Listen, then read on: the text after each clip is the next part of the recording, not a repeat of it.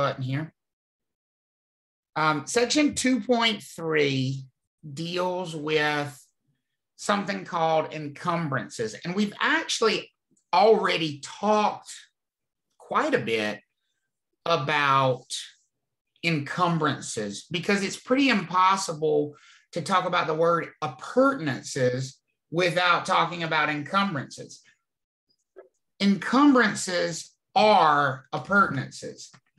Not all appurtenances are encumbrances, but all encumbrances are appurtenances for the most part. Here's what we mean by that. In order for something to limit the use of a property, which is what an encumbrance does, it limits the use of the property, it's probably going to have to be attached to the property, right? And isn't that the definition of an appurtenance? Something that is attached to the property. So when we talk about like those covenants or restrictions, and we say they're appurtenant to the property, well, the type of appurtenance that they are is something called an encumbrance. But there are other encumbrances too, ones that we have not really talked about yet, like debt, owing money.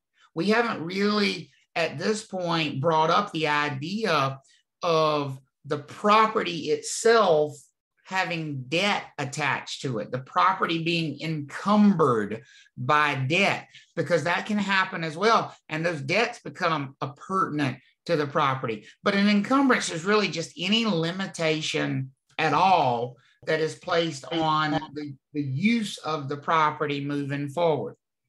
One of the most common examples of an encumbrance, and we see these really on just about every property that we deal with in some way or another, is something called easement. You will see this on the test. There is no doubt about it that you will see easements on the test. You will have to answer easement questions on the test. You're going to have to deal with easements in the real world. These are going to be super important to people in the real world. Here's let's talk about the definition of an easement, and then we're going to kind of really get into how they practically work and what you need to understand about them. Imagine if a piece of property, a piece of land, has on it, not the entire piece of land, but just a small section of that piece of land, has on it an area which has essentially been marked as forever providing free access to somebody who does not own the property. I'm going to kind of go through that again. I want you to think about your yard. Think about your front yard.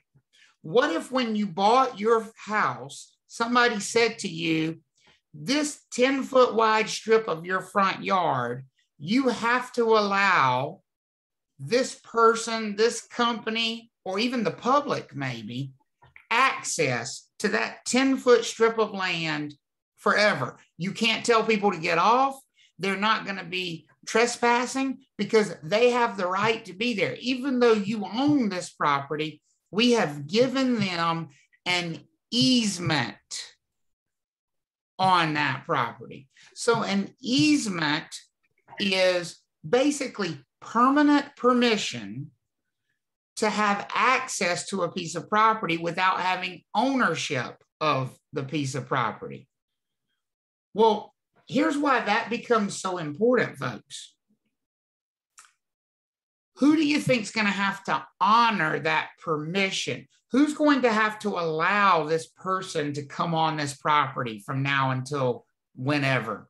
The owner. All the new property owners. The owner of the property. And so when the owner of that property, when somebody buys that property, they have to understand that there is this right of somebody to access it. Now, Crystal put in the chat, like a private island that has a section that allows people to visit or vacation whenever they want. That might be true. That might be true, Crystal, but here's the thing. We wouldn't spend time talking about it if it only applied to private islands in the Seychelles somewhere. These easements are on almost every property. Almost every piece of real estate has easements on them. The one you're sitting in right now. Let me give you an example of an easement on a piece of property. How many of you have electricity at your house? Okay. We are all rich. How does the electricity get onto your property? Through the cables. Through cables, through wires. And those wires may be overhead or they may be buried underground. But who do those wires belong to? Can we all agree that those wires do not belong to us? They belong to the power company. Can we agree with that? Yes. Yes. Except those wires are not on the power company's property.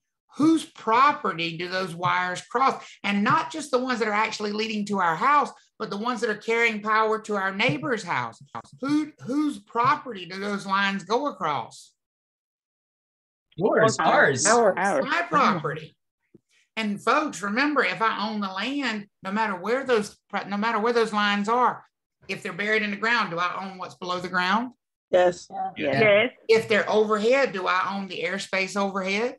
Yes. Yeah. Yes. So how in the world can Duke Power have the right to have that power line stretch across my property? And by the way, let me point out, not just the right for the power line to stretch across my property. What's going to happen if a storm knocks that power line down? What's going to happen if a storm comes and knocks that power line down where it crosses my property? What is going to be the next thing that's going to happen? They got to come onto your property. Somebody from Duke Power is coming onto my property to do what with that power line? Fix it. Fix it. And here's my question. These are big old trucks and shit. Are they going to stand out at the street with a bullhorn and ask permission to come on my property? No, they have the ability to do it. No. Are they going to care that they're driving a 12-ton truck across my front yard where my sprinkler system is? No, I don't care. No. And you know, sorry, Rosebusters. You know why they don't have to ask my permission? You know why they don't have to care that they're driving across my sprinkler system or through my rose bushes? Because they have been granted an easement that allows them legally to be there. As a matter of fact, and here's what you need to understand about an easement before we go any further. If I told Duke Power, get off my property, I own this property, who would legally be in the wrong? Me, the owner of the property, or Duke Power, who is operating within their easement? The owner. The owner. The owner of the property. Now, do I also have the right to be in that easement, to use the easement? I want to be clear about that too, because I want to make sure people understand it. Do I also have the right? Yes. Yes, of course I do, because it's my property. It's clear that I have the right to be there. What's not as clear is why is this company, who has no ownership whatsoever of that part of my land, have the legal right to be there, to drive their trucks over it, to come in, to work on those power lines anytime they want to. And the reason they have that legal right is because at some point in the past, they were granted an easement. Does that help everybody understand what an easement is? Mm-hmm. Okay. Very, very cool. And Travis, I do have a quick question before we move forward to kind of relate something from the previous chapter. So if an encumbrance is any restriction or limit on real property, would that also fall under the different types of limits of ownership? Sure. Absolutely. Okay, like life estates. Absolutely. Stuff like that. Okay. A life estate would be an encumbrance on that property because it limits how long that owner is going to own that property. Got it. A fee simple determinable deed would be an encumbrance on the property because it limits what the property can be used for, right? Those are all examples. Any limitation at all is an encumbrance. Heard. Thank you. Okay? Even laws. Laws are encumbrances if they limit what you can do with the property. If there's a law that says you can't dump nuclear waste in the backyard, that's an encumbrance because in theory, as the property owner, you should be able to do whatever you want to do there, right? If you have completely unencumbered use of the property, unlimited use. But so anything that limits what the owner can do with the property is going to be considered an encumbrance. Okay. Is there any kind of instance where an encumbrance would be a physical structure? I can't really think of an encumbrance as being a physical structure, because physical structures don't usually limit the use of the property. They usually add to the use of the property. Okay. So, I can't think of an encumbrance as being a physical structure, not necessarily.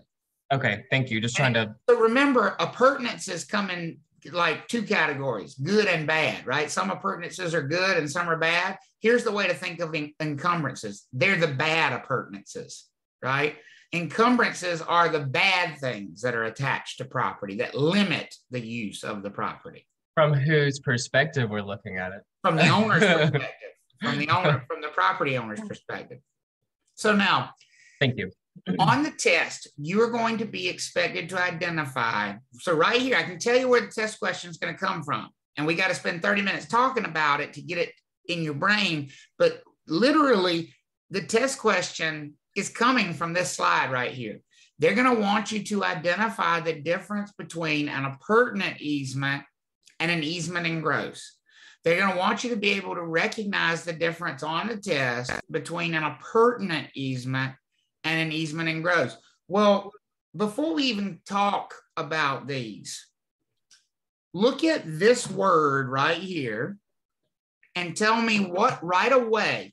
And if you're not making this association, you need to start to make this association.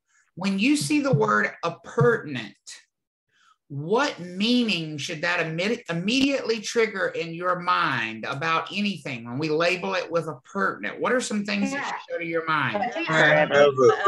Forever. So an appurtenant easement is an easement that's going to last how long, folks? Forever. Here's the thing. If one type of easement is appurtenant, that one is going to last forever. If there are two categories of them, do you think they're both going to last forever? Or do you think the big difference between these is going to be, or at least one of the big differences is going to be that the easement in gross is not forever? What do y'all think? It's not forever. Not forever. That's exactly right. The easement in gross is not for, I can't write today. Not forever. The appurtenant easement is going to be forever. The easement in gross is going to be not forever. There are two other things or two other ways really to really identify whether we're dealing with an appurtenant easement or an easement in gross. First of all, if you can tell that the easement is going to go away at some point in time, it's automatically what? Easement in gross. If the easement is literally never going to end, we know it's what kind of an easement? Appurtenant easement. Okay? The other way that you can identify appurtenant easements from easements in gross is easements in gross deal with one property at a time. It relates between a property and a person or a company. So when I say that Duke Power has an easement over my yard, how many pieces of real estate did I talk about in that statement? One. And so I talked about one piece of real estate and one company. Which one of these descriptions does it look like I just fulfilled right there? Is that an easement in gross or is that an appurtenant easement? Easement in gross. That's an easement in gross. Eliza has the right to fish in a pond on a property that she does not own until she dies.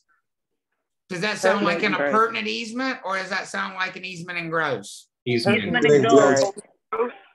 Easement in gross. Because I only talked about how many pieces of property. Eliza has the right to fish on a property she does not own. How many pieces of property did I talk about? One. And the property has to give this right to a person or a company. That's an easement in gross. You got to learn to recognize that. Filter that out. It really is that simple. Mandy owns a property that gives her an easement over her neighbor's property for a shared driveway. Which one does that sound like, folks? Appurtenant. Appurtenant. That's an appurtenant easement. How do you know it's appurtenant? How many properties did I talk about? Two. Two. I said that Mandy owns one property and she has the right to use a portion of the neighboring property for a shared driveway. Two properties that are side by side. What kind of easement do we have there? Appurtenant easement. So when you read these examples, be very careful to look and see, are we talking about one property or are we talking about two properties? That's going to be a big giveaway as to what type of easement we're talking about. Go ahead. The other thing to look for is whether or not there's an end. See, here's the thing. When I said Eliza has the right to fish in a pond on a property she does not own, is that right going to end at some point? Yes. Yeah, when she dies. When Eliza is no more, right? Mm-hmm. I didn't say that Eliza plus a bunch of other people have the right to use the pond. I said Eliza has the right to use the pond. But now look at this one. Mandy owns a property that has the right to use a portion of the neighboring property for a shared driveway. Does that easement ever end right there? No. No, because even if Mandy no longer owns the property, isn't somebody else going to own the property? Correct. Yes. Right? Yes. And that somebody else is going to have the same easement that Mandy had. And that somebody else behind them is going to have the easement that Mandy had. That easement belongs to the property, and that's an appurtenant easement. So let's talk about the appurtenant easement in more detail. Whenever we're talking about an appurtenant easement, we have two adjacent. Adjacent just means side by side. They share a boundary. They must be side by side. They must share a boundary. This is not negotiable for an appurtenant easement, okay? And basically, with every easement, there's a winner and a loser. The loser is the person who is the property that has the easement on it. The winner is whoever benefits from the easement. Does that make sense for everybody? Mm-hmm. Yes. Okay. So earlier when I talked about the easement for Duke Power on my property, who wins in that easement? Who's the winner? Duke Power. The company, the Duke company. Power is, because they get the right to access my property without having to own my property. Who's the loser in that easement? The You owner. You. The property owner, right? The owner. Whoever owns the property. In an appurtenant You see how quick I was to say you? That's right, me.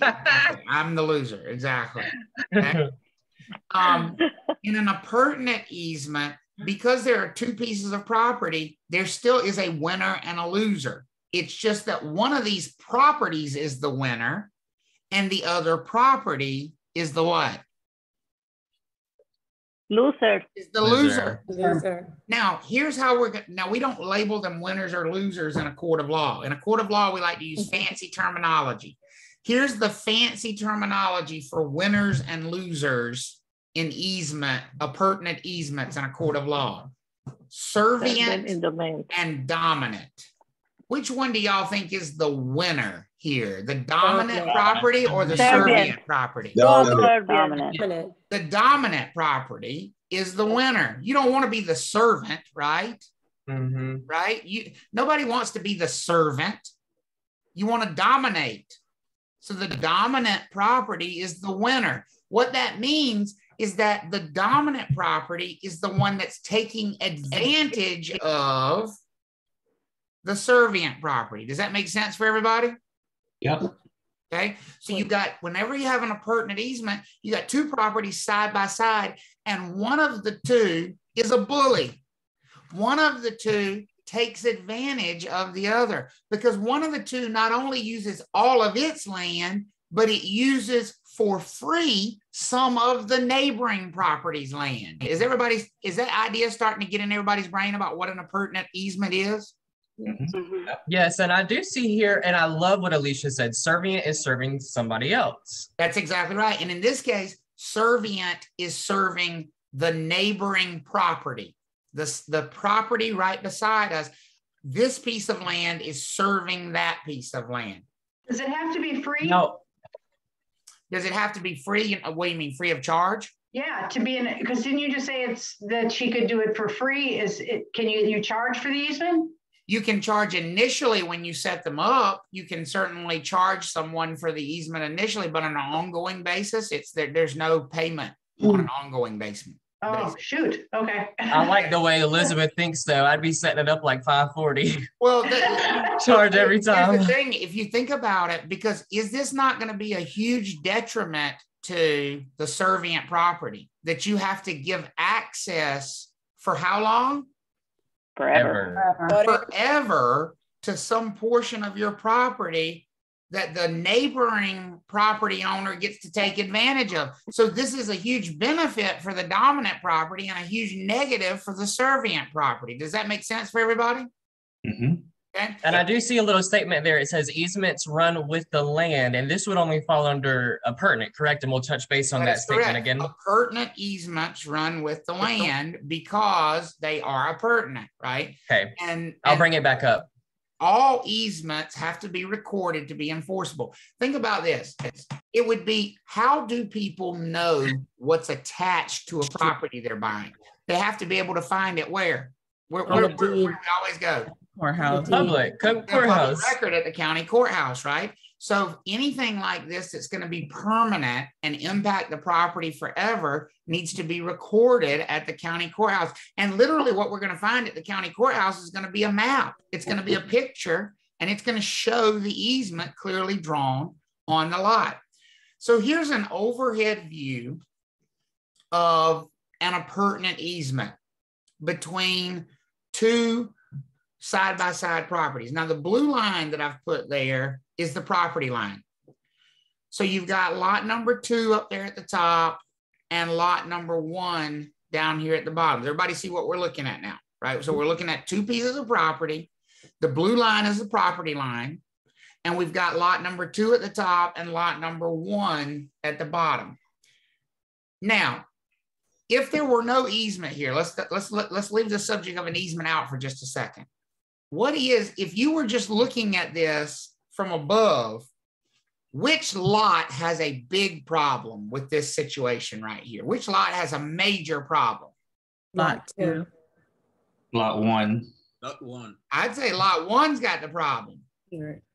Yeah, because lot 2 has to. Yeah. Don't forget the shared part. Mm-hmm. Forget the shared part. Lot 1 has a problem. They don't have a what, folks? Driveway. They don't have a driveway. For them to stay on their property, they got no access, no egress to the property. That's a problem, right? Yes. See, the reason people misunderstand easements is they look at them backwards. You look at this and you say lot 2's got a problem. I say, hell no, lot 1's got a problem. Lot 1 literally needs a helicopter to get to their house without trespassing. But the easement is the solution to that problem. At some point in time, somebody came in and said, this is not going to work. We need to create an easement right here that allows anybody who is on lot number 1 to come on to this portion of lot number 2 and use it for access and egress. Does that make sense for everybody? No. Mm-hmm. So taking that in consideration, now lot 2 has a problem. Now, once we've created the solution, lot 2 has the problem. That's exactly right.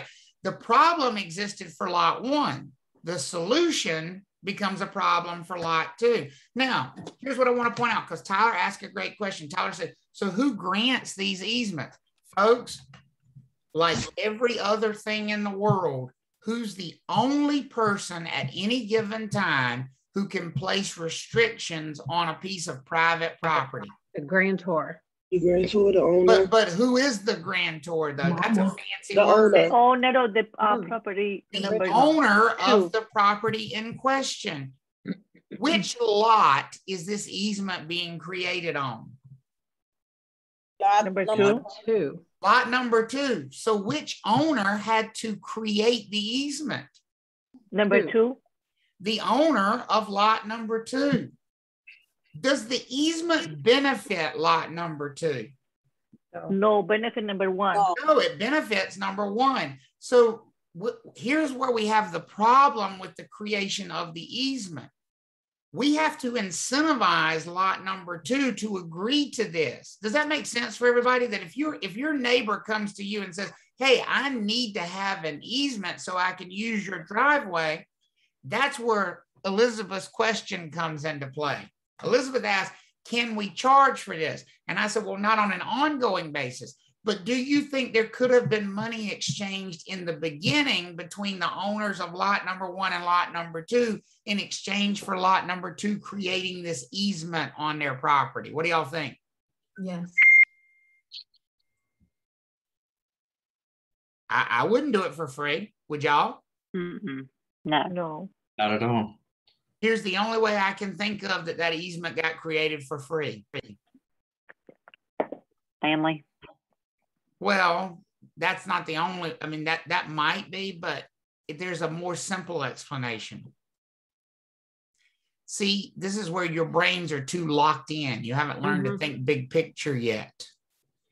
At some point, weren't lot number 1 and lot number 2 the same lot?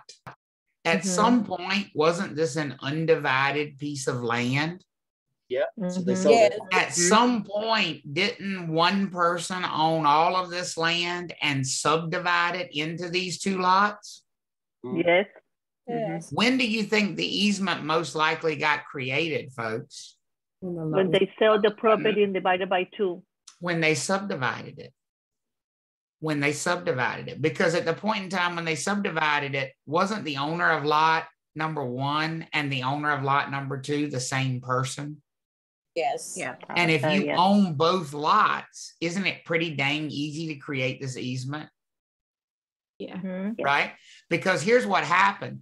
Somebody divided these things and decided they wanted to sell lot number 1, and they realized, well, I can't sell it without an easement, so let me go ahead and create an easement on lot number 2, which I also own, and that makes lot number 1 sellable.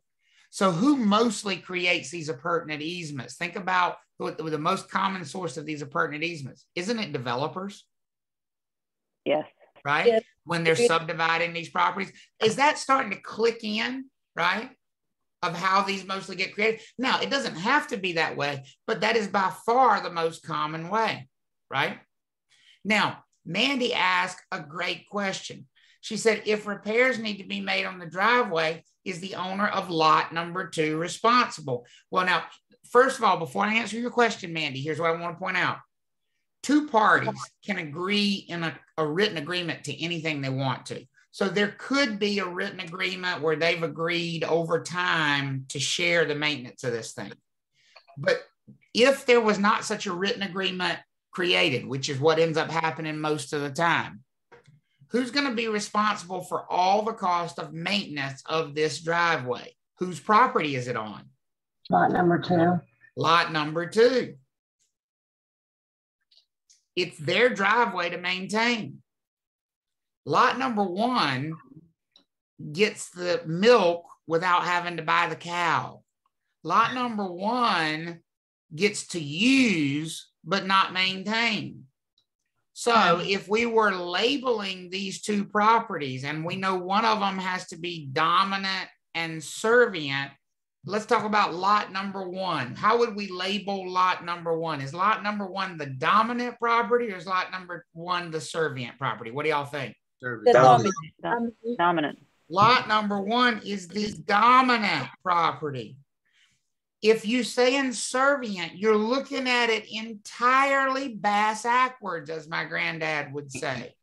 Lot number one has all the best of every world right here. Who has to push the snow off the driveway? Lot number two. Who has to pay to repave the driveway? Lot Lot two. two. Lot two. Who gets to use the driveway? Number one. Number Both one. one and two. But one only gets the benefits and none of the cost. That sounds very dominant to me, doesn't it to you all? Yes. So lot number two is what? Servient. Servient. The servant. Lot number two is the servient property. This is going to be a trend you're going to see repeated with every easement, this is a test question right here. I don't know what's on the test, but I can pretty much guarantee you something like this is coming. Which property is the easement located on? Is it located on the dominant property or the servient property? Servient. The servient property, because the easement is like permission to be used, right? An easement is the, like take advantage of me type thing. And it's the servient property that's going to be taken advantage of. Is that okay for everybody so far? Yes. Good. Good. Hey, Travis, I have a quick question about this map. Anything below the blue line, lot one is still responsible for. So even if the driveway connects to lot two, anything below that blue line for the driveway, lot one is responsible for. Right. Yep. Right. Right. Yep. Anything below. That's so right. if it needs to be repaired. anything in this section right here, lot number one's responsible for. Gotcha. Okay. But anything on the other side over there, anything in this area, oops, sorry, I didn't mean to do that. Back up. Anything in this area, I thought I changed colors. Anything in this area over here is lot two's responsibility. And how long is that going to last? Forever. Forever. So if we sell lot number two, is the next owner of lot number two going to have to agree to live with this situation? Yes. Yes. And is the owner after that going to have to live with this situation? Yes. Right. Now, here's what you need to understand. Is it, let's say Bob owns the dominant property here. I got to change colors so that you can't see that. Let's say Bob owns the dominant property here. Is it Bob that has the right to use that driveway, or is it Bob's property that has the right to use that driveway? Bob's property. It's Bob's property. And here's how we know that's true. Because if Bob sells the property, Bob doesn't keep the right to use the driveway, right? Right. Right. If Bob sells the property to Tom, then Tom has the right to use the driveway because now it's Tom's property that has the right to use the driveway. Does that make sense for everybody? Yep. Mm-hmm. And that's why this is called an appurtenant easement, because the rights belong to the property, not the people. Okay. Wrong with the land. So, Russell said, can lot one add like a basketball goal or add more driveway in his lot, even though it's lot two's driveway? Yes, lot one can do whatever they want to on their own property, right? They can't make changes on somebody else's property. All the easement grants them is access to the property, but they can certainly make changes on their own property. You own your own property. So if lot number one wants to come over here and do things, here on their property, that's on their property. They can do whatever they want to. Okay. And yes, Peyton, they could certainly come to an agreement. They could certainly come to an agreement to share maintenance here. And ideally, that would be a good thing to do. How many of y'all feel like if this was created, the smart thing would have been to have like a written maintenance agreement where they share the cost of maintenance over the years, right? Yes. But that doesn't always happen. Can you imagine selling lot number one 50 years after this was created if there was no shared maintenance agreement. Because here's going to be the practical problem. Lot number one is going to say, well, this driveway's crappy. It's got a bunch of potholes in it. And you would have to say to that person, well, you got to sue your neighbor. It's your neighbor's responsibility. You got to sue them and make them fill the driveway in. That's not going to make for good friends across the fence, is it? Mm-mm. So these create quite a few problems for us in the real estate industry, these shared. And by the way, how many of you all have ever seen somebody have like family land where they just cut like a path up into a field and they put like 6 houses, one on either side of the paths? The only way you can accomplish that, folks, is with these kind of easements. You have to give these easements to go across the property to get access. Those private roadways and stuff like that are accomplished with these sort of easements. Can I ask a question, Travis? Sure. When I owned my farm, it was on a gravel road, right? There were several properties on either side. And the gravel road went directly to the 2 properties in the back to give them access. There was no road maintenance agreement. And I don't think there was an easement recorded. Of course, my realtor didn't point it out to me if there was. So I'm wondering, we had a dispute, a neighbor and I, about it. She wanted me to, to dig the trench on my side, on my part of the road so that the water could flow down. Well, I wasn't going to do that. So it caused a lot of hassle. And so I suggested a road maintenance agreement and everybody said, no, we don't want to do that. So right. I don't understand. Well, that's why the better time to create them is when you're first creating the easement. I agree. That's the time to do it, is when you first create the easement, for sure. Now, let's can talk you go about back to that again, please. Just back up 1 second. Sure. Thank you. So if I wanted to buy lot number 1 from Tom, I just want to repeat what you said. I can do my research by going to the county courthouse on this piece of property. And there should be, you said, a picture or a map that I can find in the courthouse that will describe the easement? That is exactly right. Okay. There will be. When we say the easement has to be recorded, the way you record an easement is with a map. You literally record a map of the property and you show the location of the easement on the property so that every subsequent person who's interested in purchasing that property can see the map, see where the easement's located, and understand what they're going to be dealing with after they purchase the property. Now you talked about a maintenance agreement with the other student. Would that be on the map too, or would that be in the courthouse? Usually, if there is one, it would either be on the map itself, or it would make reference to it. The map would say, please see maintenance agreement, which is separately recorded at, and it would give you the book and page number for the maintenance agreement, and that would be recorded as well. Ah, okay. Thank you. Yep. So, and that's a great question, Howard, because what it gets to is the whole purpose of why we record this stuff at the county courthouse, because otherwise you'd never be able to find it. Does that make sense for everybody? You'd never be able to know what people were getting into when they were buying property if we didn't have one place to, centralize all these records about these properties. I mean, heck, it's complicated enough even with one place because you got to know what you're looking for. But imagine if we didn't have that one central place, it'd be impossible. Yeah.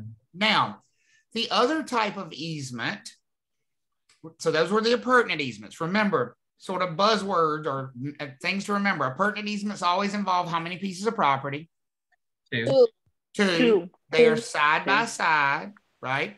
The easement itself is located on a property that we call the servient property, the one that's being taken advantage of. And the neighboring property is called the dominant property, the one that takes advantage. That's an appurtenant easement and it lasts forever. Okay. Now, the easement in gross is an easement that exists only on one property at a time. Now, it very well may be true that there may be many easements in gross that connect to each other to accomplish an overall goal. But as far as the easement, it's on one property at a time. So an easement in gross is an easement where the property owner has given access to a person or a company. not to a neighboring property, but specifically to a person or a company. I give access to Summer. So who has access to my property? Summer, and only Summer. Here's the interesting thing, folks. Can Summer transfer that? Can she transfer it to somebody else? Can she give that right to somebody else? What do y'all think? No. Because I didn't give somebody else the right to access my property. I only gave who the right to access my property? Summer. Summer. If I give Duke Power or I give Google Fiber the right to access my property, they cannot transfer that, folks, because they were the only ones given that right of access. Does that make sense for everybody? Yes. Okay. So this is not going to be an easement where the benefit is going to change. It will be an easement, though, that will still have to be honored by future owners. Because if I give Summer the right to access my property, Summer is going to keep the right to access the property, even if it's no longer mine. If I sell the property to Rachel, does Summer still have the right to access the property? What do y'all think? Yes. Because the property is the one that gave permission. That's right. That's exactly right. Because the property gave permission to Summer. And that right is going to stay until what happens? When will this easement and gross go away? Because it will go away. That's the key here to them. They will end. When will that easement and gross? If we say Summer has the right to walk across our property to access the greenway. When Summer dies. When Summer dies. Summer dies. When Summer dies, when she's no longer a person, then that easement will vanish. Because the easement was only there to benefit Summer, and Summer is no more. Does that make sense for everybody? The easement owner is Summer, not the owner of the property. That is correct. The easement owner is not the owner of the property. The easement owner is the beneficiary of this easement setup, right? Travis, I have a question. When I bought my house, I have got a lot of fruit trees here that the previous owners planted, and I told the owner, who was 85, that she, as long as I own the house, she can come pick the pomegranates off the tree and everything like that. I don't have that in writing, but I gave her permission to do that. Would that be the same thing? It would not be the same thing, because I'm going to go back to a comment I made on the last one. Easements always have to be what? Recorded. Okay. Recorded in order to be enforceable. What you've given them is something called a license. A license is just permission, which can be taken away at any time. And so that's a really great way you ask it, Mandy. Basically, what you gave was an easement, but it's not an enforceable easement. Okay. How could you have made it enforceable? Put that on a map, and do what with it? Record it. Recorded at the county courthouse. So the difference between permission to be there and an easement is, are we taking it to the courthouse, right? Okay. If we take it to the courthouse and record it, it's no longer just permission. It's no longer just a license. It's now an easement. And, and so it has a much more permanent status. Does that make sense? Yeah, thank you. Okay. So I'm sure you're getting to this, Travis. What if a company was to change into a different company? So that's the one time where you might see some change in an easement and gross. Companies cannot just transfer their easements, but if they are absorbed by other companies, then the easements that they have will be absorbed by the new bigger company. In other words, let me point this out. Duke Power has not always had an easement over my property. That easement, if you actually go look it up on the map of my property, says Carolina Power and Light. How many of y'all remember CP&L? Right? You got to be around. You got to be around North Carolina a long time to remember CP&L, because CP&L eventually was bought by Progress Energy. So that easement that on the map still shows it belongs to CP&L. When Progress Energy bought CP&L, Progress Energy took over the benefit of that easement. Does that make sense for everybody? And then, of course, Progress Energy was eventually bought by who? Duke Power. By Duke Power. So even though now you look at the map still says the easement belongs to Carolina Power and Light, because Carolina Power and Light is essentially a subsidiary of Duke Power. Duke Power has the easement. Okay, and just to clarify on that, so Duke Power can't, okay, so the easement can't be assigned, but right. they absorbed.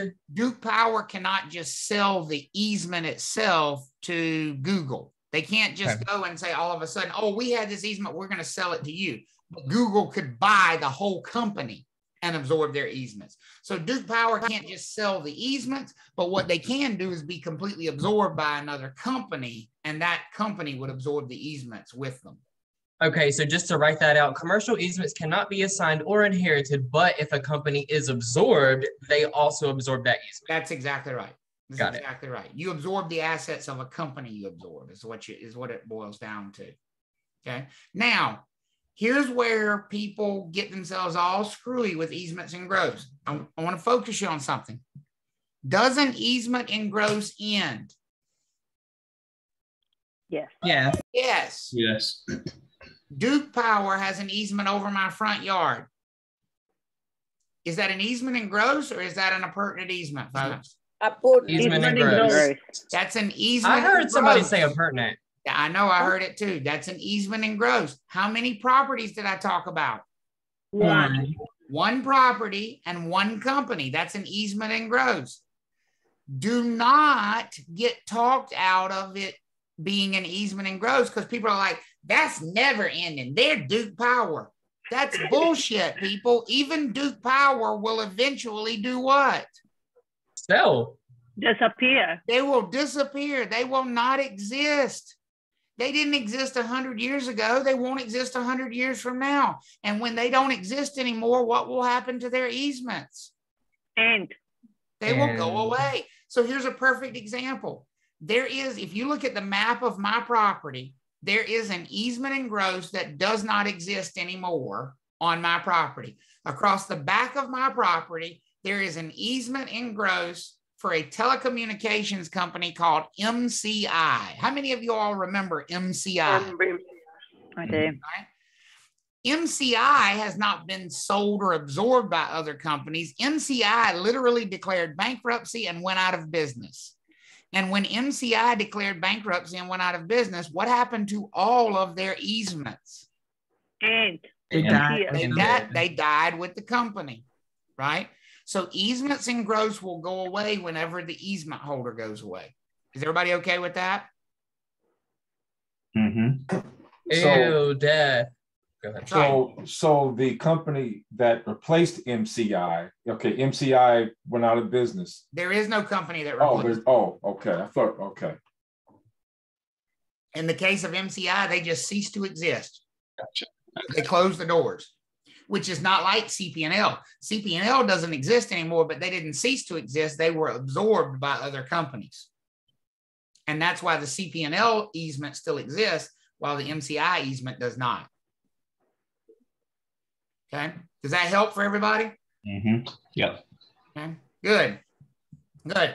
So when you look at something like this drawing, you see easements and gross, are used in quite a lot of ways. You see, you've got here an easement and gross right here for utilities. You've got another utility easement and gross across the back of the property.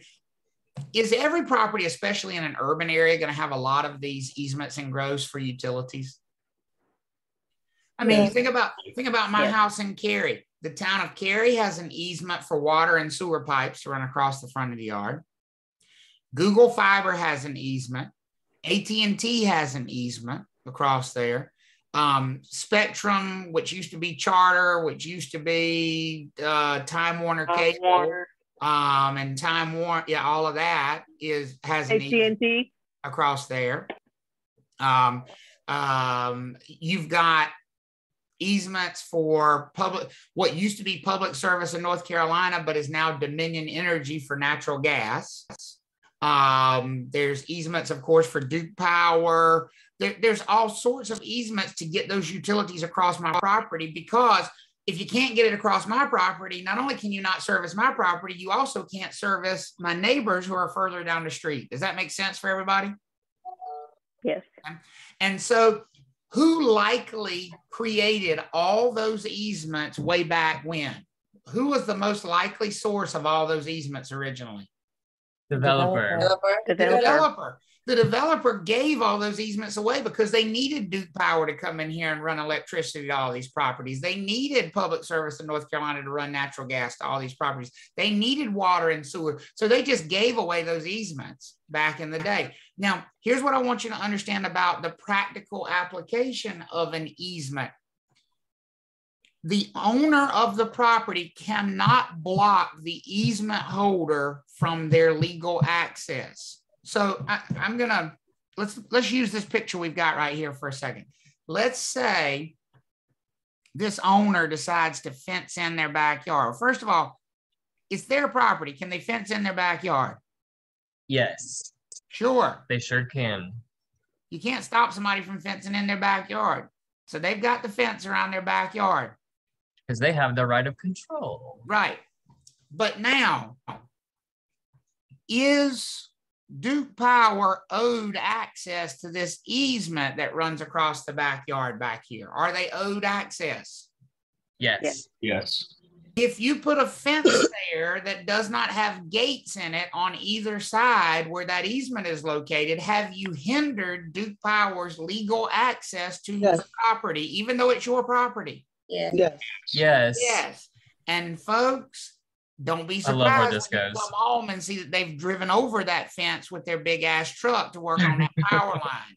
And they have every legal right to do so because you were the, not only can they drive over your fence, they can bill you for the scratches the fence puts on the side of their truck because you were the one in the wrong by impeding their access. Even though it's your property, that easement allows them to have 24-hour a day, 7-day a week access whenever they need it. So not only does the property owner pay for their own property damage, they pay for the company's personal property damage. Exactly right. And so listen, look, but all joking aside, this is where I get into the practical application of these things. Like I tell people I'm selling property when they have an easement like that across their backyard. Yes, you can put a fence up. Make sure number one, you put gates in there. Number two, make sure if you're going to have like animals, make sure you put signs on the gates so that Duke Power knows to contact you before they open that gate. Because what if your dog's out in the backyard and Duke Power opens the gate because they need access, which they have the legal right to do, and your dog gets out and gets run over in the street? It's not their fault. So there are all kinds of implications here. Now, obviously, the easier solution would be to put the fence inside the easement, right? If somebody wants to put the fence, but people don't like to do that because then they feel like they've cheated themselves out of part of their property, But so you got to make the decision about how you want to handle that, but don't impede their access. That's the big takeaway. So yeah, because go ahead. So if we're, talking about like Google Fiber or Spectrum or whatever, they have an easement to run their lines, let's say across the front of your property to connect the entire neighborhood, to run through the neighborhood. Yep. But when you sign up for service and they have to come out, and this would happen more so in new construction or someone who's never had service before, when they have to come out and connect a line to your home, that's not an easement, right? That's usually not an easement because you actually signed an order for that. And so usually they'll say that you actually own the line to the street, from the house to the street type thing. And the line that they own is the main service line. Gotcha. That's usually how they do that. Okay. And yes, Sierra, usually these companies do not want to be bullies. They usually would knock on your door. They'll usually contact you. But the key here is not what they would usually do, but what they're legally obligated and what they're legally entitled to do. Remember, as real estate brokers, we have to warn people about the worst case scenario of things. So when these easements are there, we have to warn people and say, you could come home and they could have dug up your flower bed here. Because if they need to access that water line, that's what they're going to do. I would tell you, I got so frustrated. So I resodded my yard this past spring, resodded the whole front yard. Now I've got a bunch of easements across the front yard and nobody's dug in my front yard in 10 years. And I will be damned if AT&T didn't come through and trench up 3 feet wide in my front yard a week after I put down new sod. I wanted to kill them. I literally wanted to go out there and strangle them with that machine that they were burying that cable with. But they have the right to do it because they have the easement. The guy felt so bad. He looked at me when I pulled in the driveway. He said, man, I hate to do it. He said, I'm sitting here looking at this new grass and I'm just like, this guy's going to kill me when he gets home. But it did. And they have the right. And they have the right. That's funny. Okay. So most of them, Kayla, are actually voluntary. Most of the time, the developer gives these easements voluntarily. And remember, if they were given voluntarily by a previous owner, they're voluntary by all the subsequent owners because the subsequent owners have a choice, buy it or don't buy it. So most easements are created voluntarily. They can, however, be created involuntarily. There is a method by which the courts can create easements. And that can happen. You don't need to know a lot about that process. It's just to know that if somebody really, really wants an easement over your property, they always have the ability to go to a court of law and ask a court of law to grant the easement. Now, that it's a pretty big bar for proving to a court of law that you need the easement. And it usually relates to things like utilities. So as an example, I have a new one across my property within the last 2 years for Google Fiber. The town of Cary wanted Google Fiber to come in and install fiber optic cable throughout the city so that there was gigabit internet at every property in the town. And Google said, well, we'll do that, but we need an easement across every property in Cary. And so the town created those easements. The town went to court, made the argument in North Carolina District Court that it was in the best interest of the public that every property in Cary have an easement for Google Fiber. And they walked out of court that day with a judgment that said Google Fiber's got an easement on every single piece of property in Cary.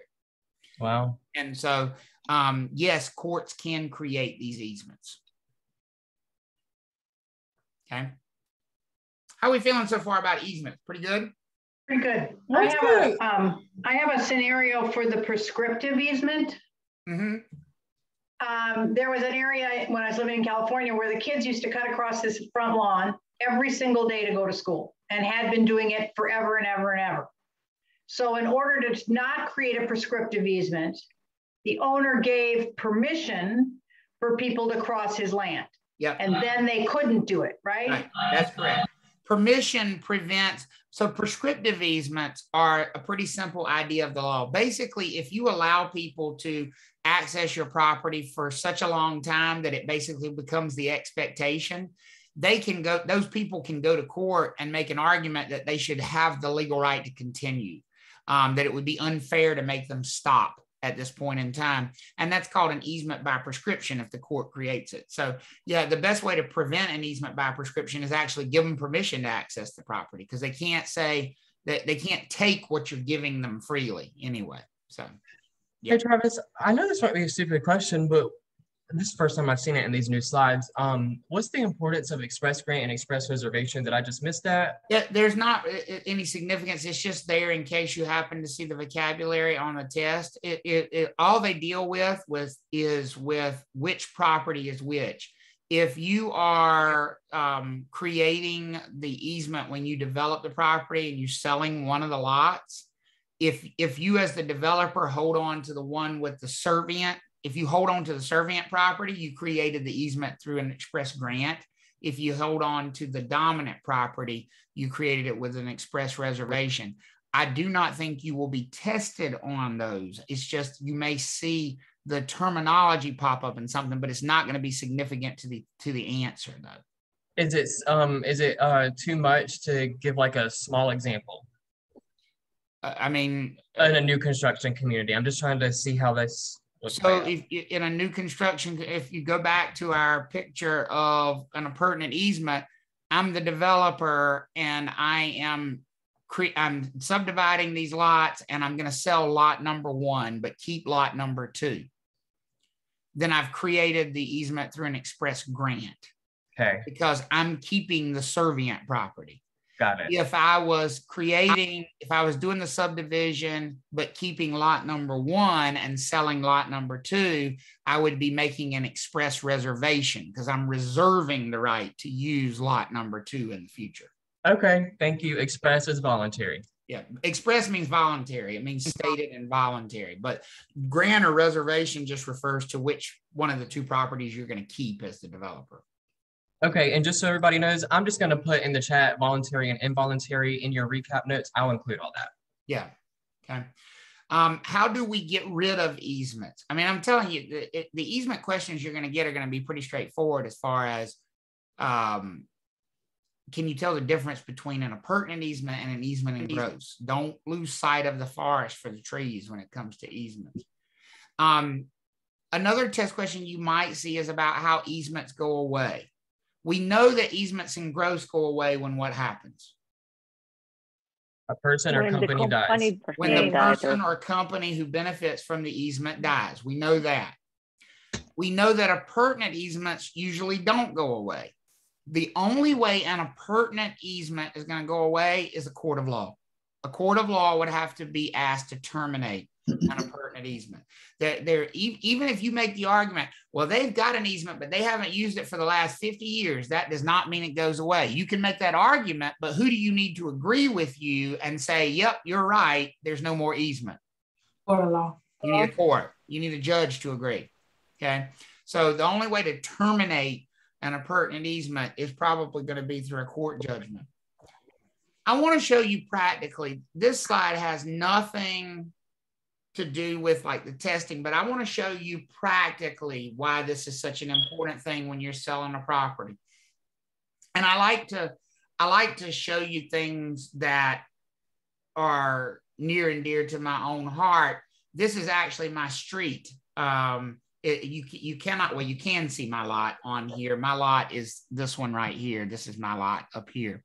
So I'm not talking about my lot right now, but what I want to show you is this is what we call a plat map. If you notice right here, it says the final plat map for McDonald Woods subdivision. And if you actually look right here, it's a little bit hard to read, but this map was recorded in July of 1979. Does everybody see that I just circled right there? That this map has been around at the Wake County Courthouse since 1979. That's a long time since that map was recorded.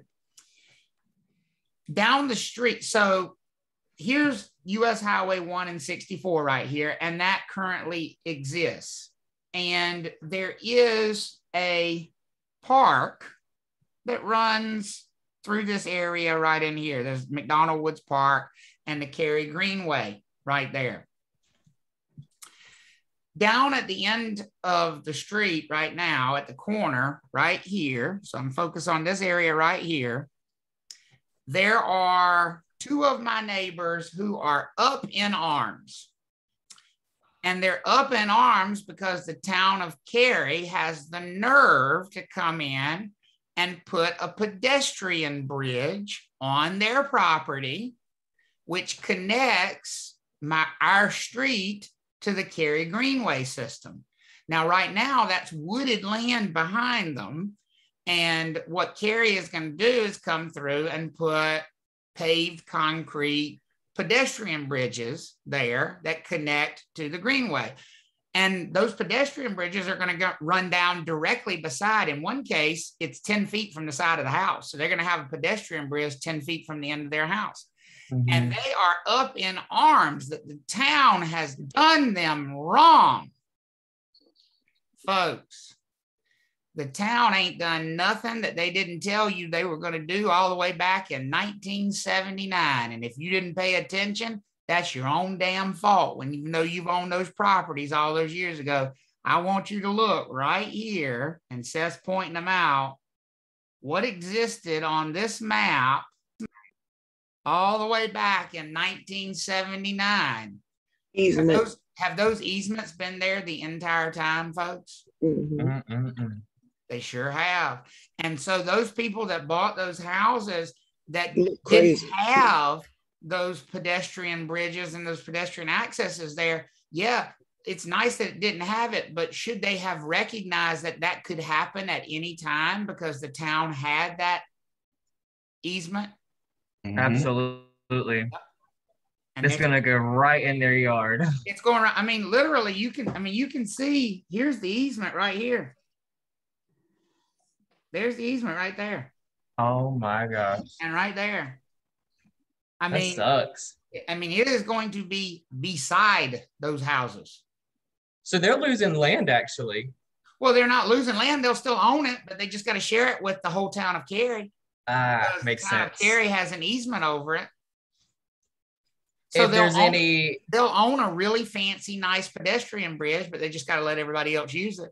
So what about if there's that's going to damage? have implications for traffic and everything else, right? Yeah, right, for sure. What about if there's damage to those bridges? Well, then that would be the town of Cary will most likely maintain them. I'm sure that will be part of the. I'm sure if you pulled up the easement, I'm sure that's part of the written agreement there. That any construction, any work would be the town of Cary. But it's interesting to see though. This was planned and potential way back in 1979 when this plat map was drawn, and here we are in 2021, and they're just now exercising that right. So just because you've not used an easement does not mean it goes away. Is everybody okay with that? Yes. It's very cool to see how far in advance they like plan out these things. It's really cool. It's like seeing the future, right? Yeah. Absolutely. So as a property owner, Travis, can you, like, you own that land, but is there anything you can do so that it's not developed like at the beginning of purchase?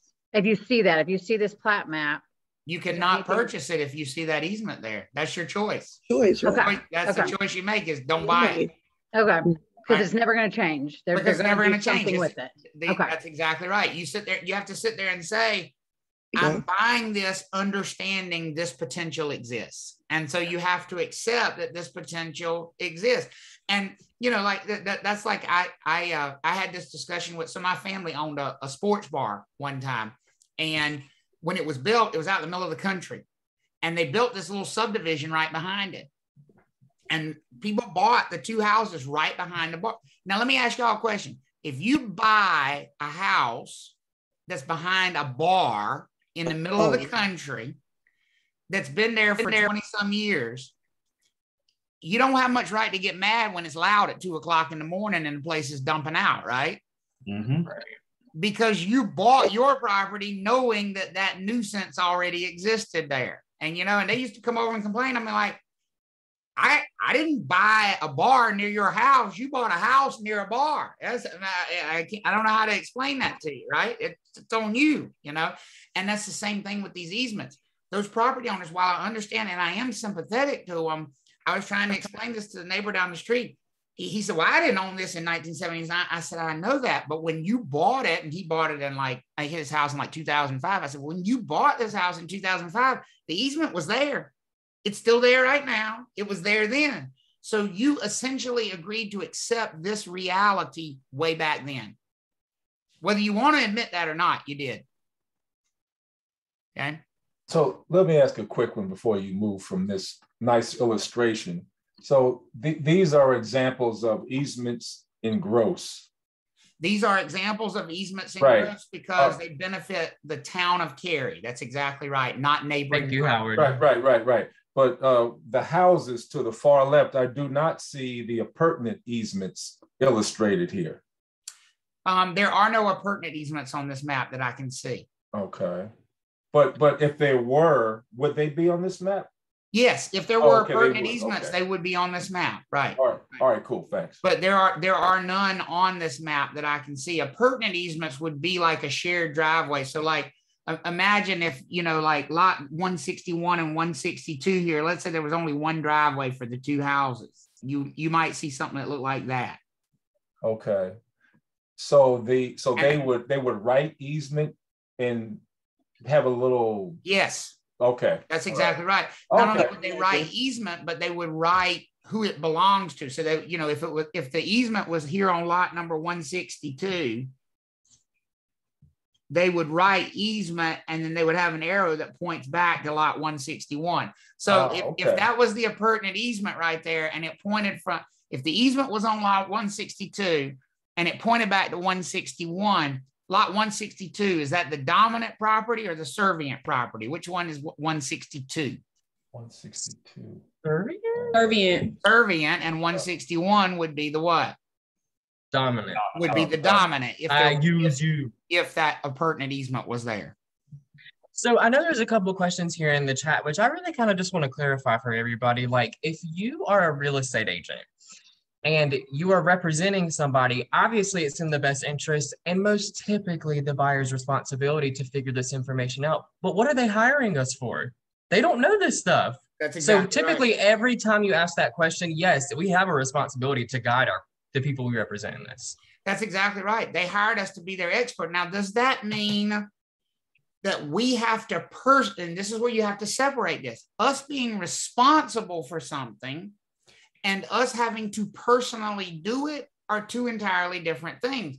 So this is where you need to make sure that your buyer is utilizing, either you're doing this research for them or that they're utilizing somebody else like a surveyor who's going to go pull, because one of the things you would hire a surveyor for would be to come out, map out the property and map any easements on the property so that the buyer is fully aware of those. So it's all about making sure that your clients are aware of these things, because that's where that protective mechanism we're supposed to be like their parents, right? We're supposed to shield them from harm because we are the expert. And we can do everything for them, or we need to say, hey, you need to get somebody else. And here's the thing, like Seth said it exactly right. Of course, we're responsible. It's not like I had to go like show my super secret password decoder ring to find this. It took me 3 minutes to find this map in the Wake County courthouse.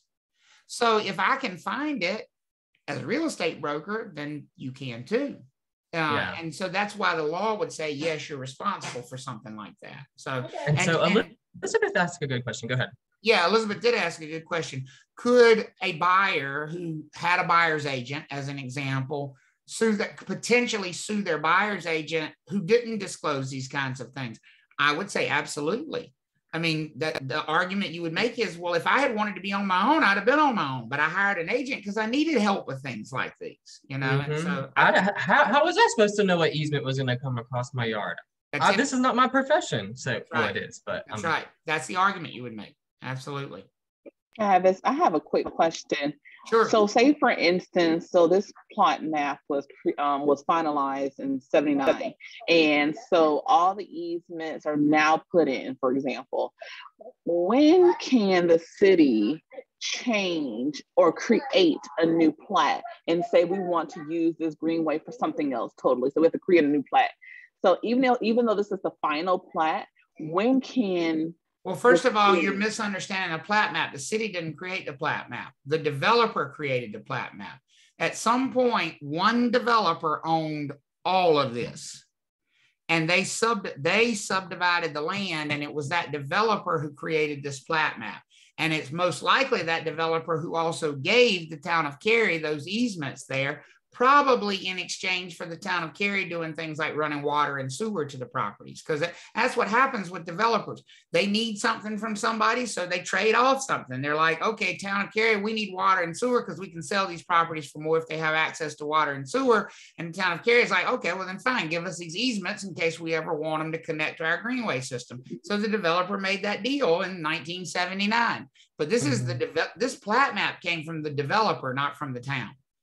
Gotcha. So if another developer came in and wanted to do something, they wanted to change the whole greenway and make some restaurants and whatnot, then they would create a new plat map for the purchase. Well, not here. This plat map is for the McDonald Woods subdivision.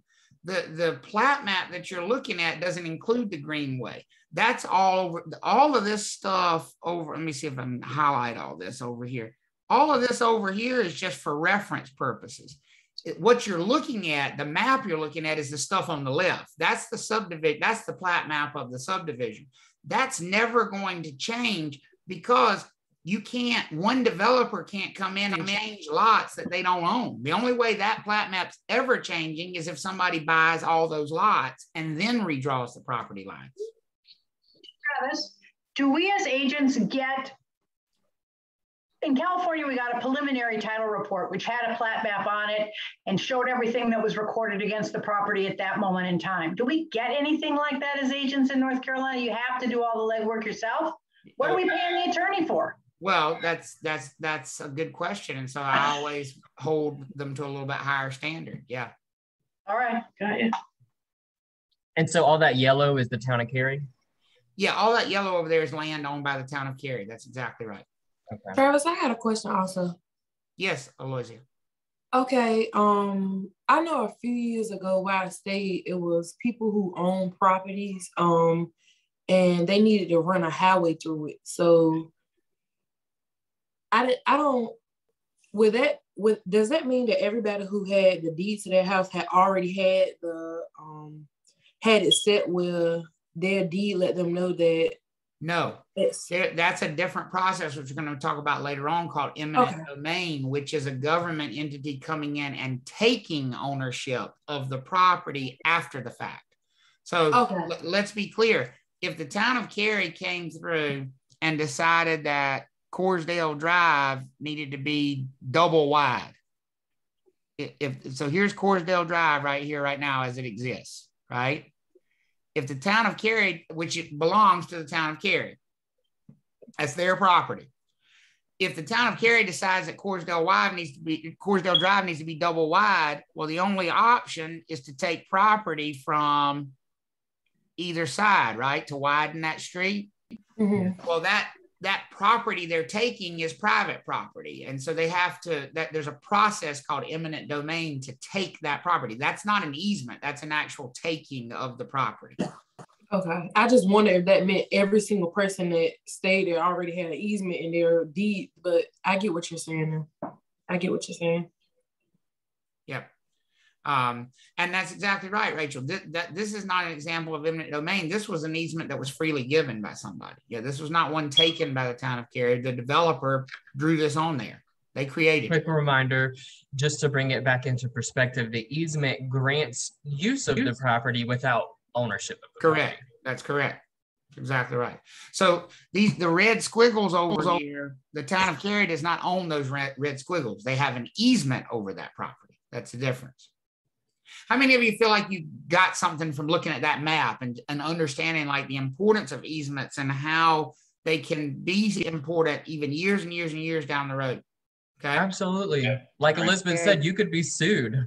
Yeah, absolutely. For sure. Okay. All right. Let's take a break. That's a good spot for a break. So let me pause the video here if I can get over there to that. So before we broke, we talked about easements, which are an example of encumbrances. Now we want to mention some other encumbrances and kind of build up to the other big encumbrance topics, which is liens. But before that, these are just some ones that you might encounter as far as like vocabulary words on the test go, much less important than easements. The big ticket items for encumbrances are easements and liens, and we kind of bookend the chapter with those. We start with easements and we end with liens. But there are other types of encumbrances. An encumbrance, like I said, is just any sort of limitation that has been placed on the property.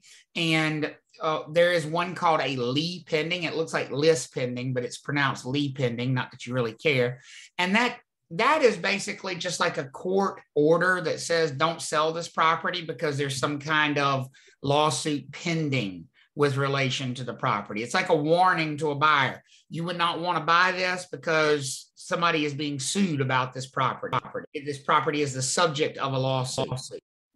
And so that's one that we want to, just kind of be familiar with as far as the terminology goes.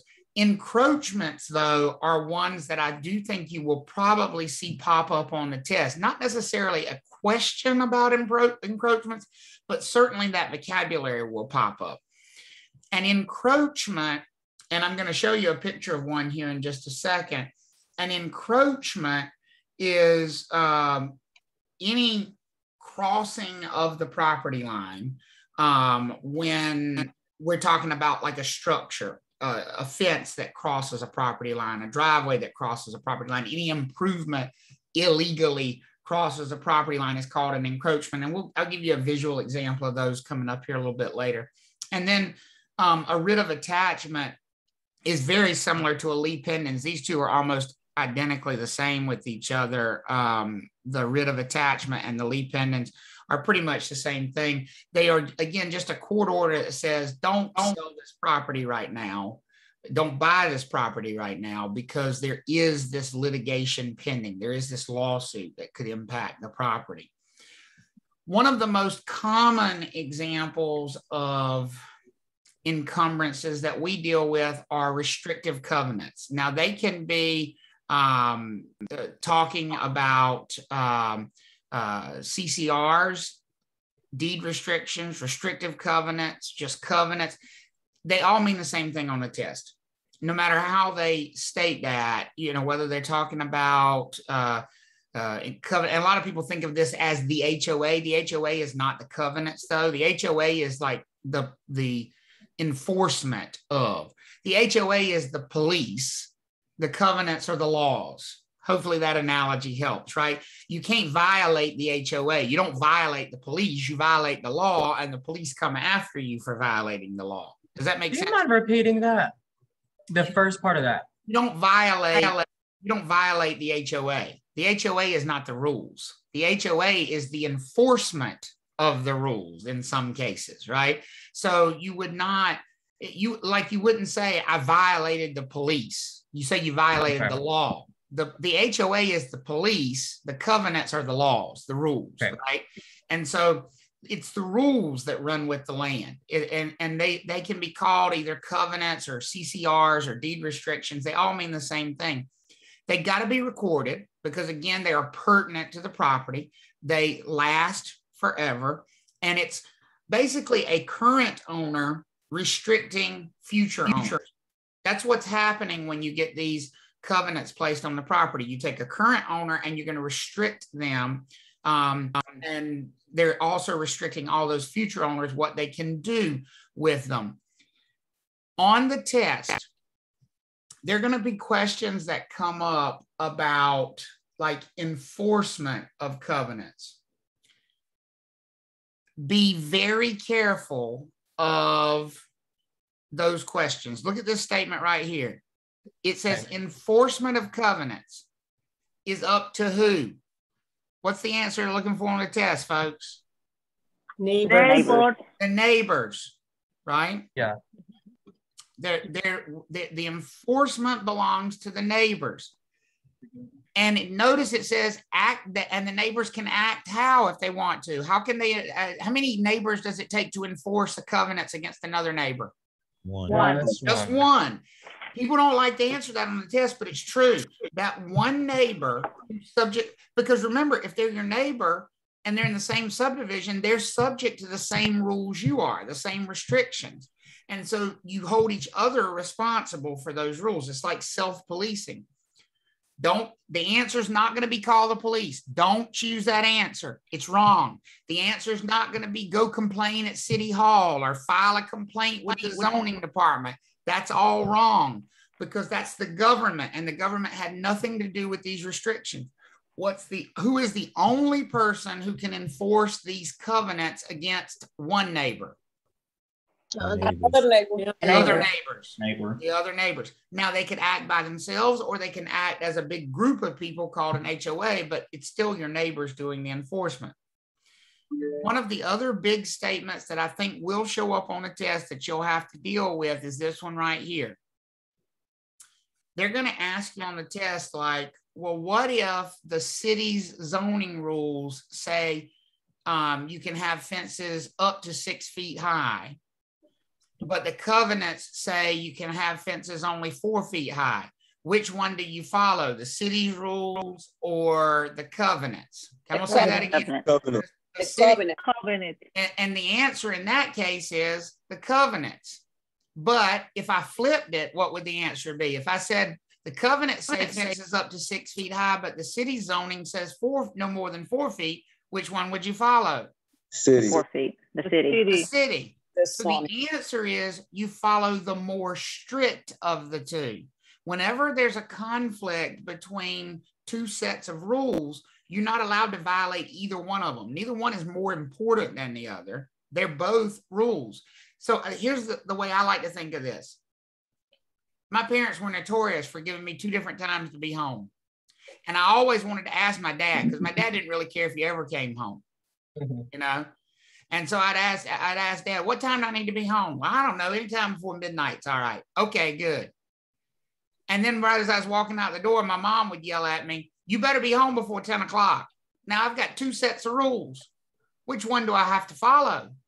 Mother's Your one. mom. Mom, because in Your that mom. case, that one was the one that was more what? It's strict. More Or strict. or Right? strong. If I came home before 10 o'clock, obviously I was still going to be fine with Dad's rule because that was before 12 o'clock. So it's not that you just pick and choose. It is that you figure out which one is more strict, and that's the one you apply. Is everybody okay with that? Yes. When you have those kinds of conflicts. Something that I really want to just kind of make sure everybody's aware of are that these are private. So it's not like your police, which I think you mentioned, are going to come and enforce these rules. It's the neighbors. That's exactly right. Private controls, covenants are private controls. One thing that they will absolutely test you on, because it's really important in the real world. Remember that covenants can be attached by anybody who owns real estate. We have to be real honest with ourselves, folks, and admit that we're going to come across pieces of property that at some point in their existence have been owned by some pretty gross people. Can we agree that if you're buying property in the South, in North Carolina, that you're probably going to find some property that at some point was owned by somebody who had some really grotesque views about things like race, for example. If you go back far enough in time and you think about a property in North Carolina, now we're not talking about the current owner, but we're talking about a previous owner. Is it possible that somebody who owned a subdivision home in Raleigh in 1945 might have had some pretty gross views about race? Is that possible? Yes. And folks, as the owner of a property, are you allowed to place any restrictions you want on that property as long as those restrictions don't violate the law at that point in time? Yeah. Yes. What that means is that there would be some restrictions placed. How many of you think there were developers in Raleigh who would have placed right in the covenants that the properties cannot be sold to people of certain races? What do y'all think? Yes. For sure. 100% guaranteed. Here's the unfortunate reality, folks. How long do covenants and appurtenances last? Forever. Are those covenants still going to be attached to that property? Yes. They are. They are. But here is very important for real world reference and for test taking purposes. If you come across such a covenant that would be illegal in today's environment, then it is unenforceable in today's environment. It's still there. You will still see it, but do not try to enforce it. Unfortunately, there are still examples of people who try to enforce these things now, and they'll say, well, that's not my opinion. It's just what the rules say. It doesn't work that way. In fact, there was a case of this not too long ago. I brought it up in class a couple months ago, and I read it, and I read it, and I reread it, and I couldn't believe it. First of all, this is a weird area of real estate anyway to get into, but it is real estate. Selling burial plots, that's a real estate transaction because you're actually selling the land. If you're selling somebody a cemetery plot, it's a real estate transaction. So you have to be licensed as a real estate broker in a lot of cases to sell burial plots. There was a case not long ago in Louisiana where the lady who was selling burial plots in a cemetery refused to sell a burial plot to a Black family because the cemetery's covenants said that only white people could be buried there. And she attempted to use as justification for her actions that she was simply following the covenants. I am not pointing that out to talk about what a gross piece of crap she is, because that is clearly evident, in my opinion. It's only my opinion. I'm bringing that up to point out you don't enforce things that if they were written today would be what? Illegal. Wrong. So even though they may still exist, they are not enforceable. Is everybody good with that as far as an answer goes? Mm-hmm. Now, personally, I wish there was a much more straightforward way to clean them up and eliminate them. That would be my preference, to get rid of them. And there is movement among the state legislature to create that process, in essence, to essentially say when we come across covenants that are illegal now, they would be stricken from the property, just because it's kind of traumatic isn't it kind of crappy if you're looking at buying a house and you come across such a restriction, even if you know it's not enforceable, just the fact that it's there. It's just gross. But that is the answer. And Tyler, you don't even have to do that. You don't have to take them to court. You just don't follow them. As far as getting it removed, though, unfortunately, they can't right now. It's a very lengthy court process to get them removed, and that's what they're trying to clean up. As far as how we respond to them, we just don't enforce them. We ignore them. We pretend they're not there. Yeah. And now we come to the other sort of big topic when it comes to encumbrances on property. The first big one that we started with, that almost every property has to deal with, is easements. This one is the other big limitation that almost every property, in fact, I can back up and say not almost every property is going to have to deal with liens at some point or another. So we need to talk about what a lien is and why that's important in real estate terminology. And so this is finally the first time where we kind of bring up the subject of money as it relates to real estate. It takes us a while to get to the subject of money, but then when we get there, I think most people are like, okay, we can stop talking about money now because this is driving me nuts. It's too much math, because that's where all the math comes in when we start bringing the money into the picture. But liens are an example of a tremendously common sort of limitation on property, because liens represent debt. A lien is a debt. And when you have a debt, you have a debtor and you have a lien holder, somebody who is owed the money and somebody who is in debt, who owes the money.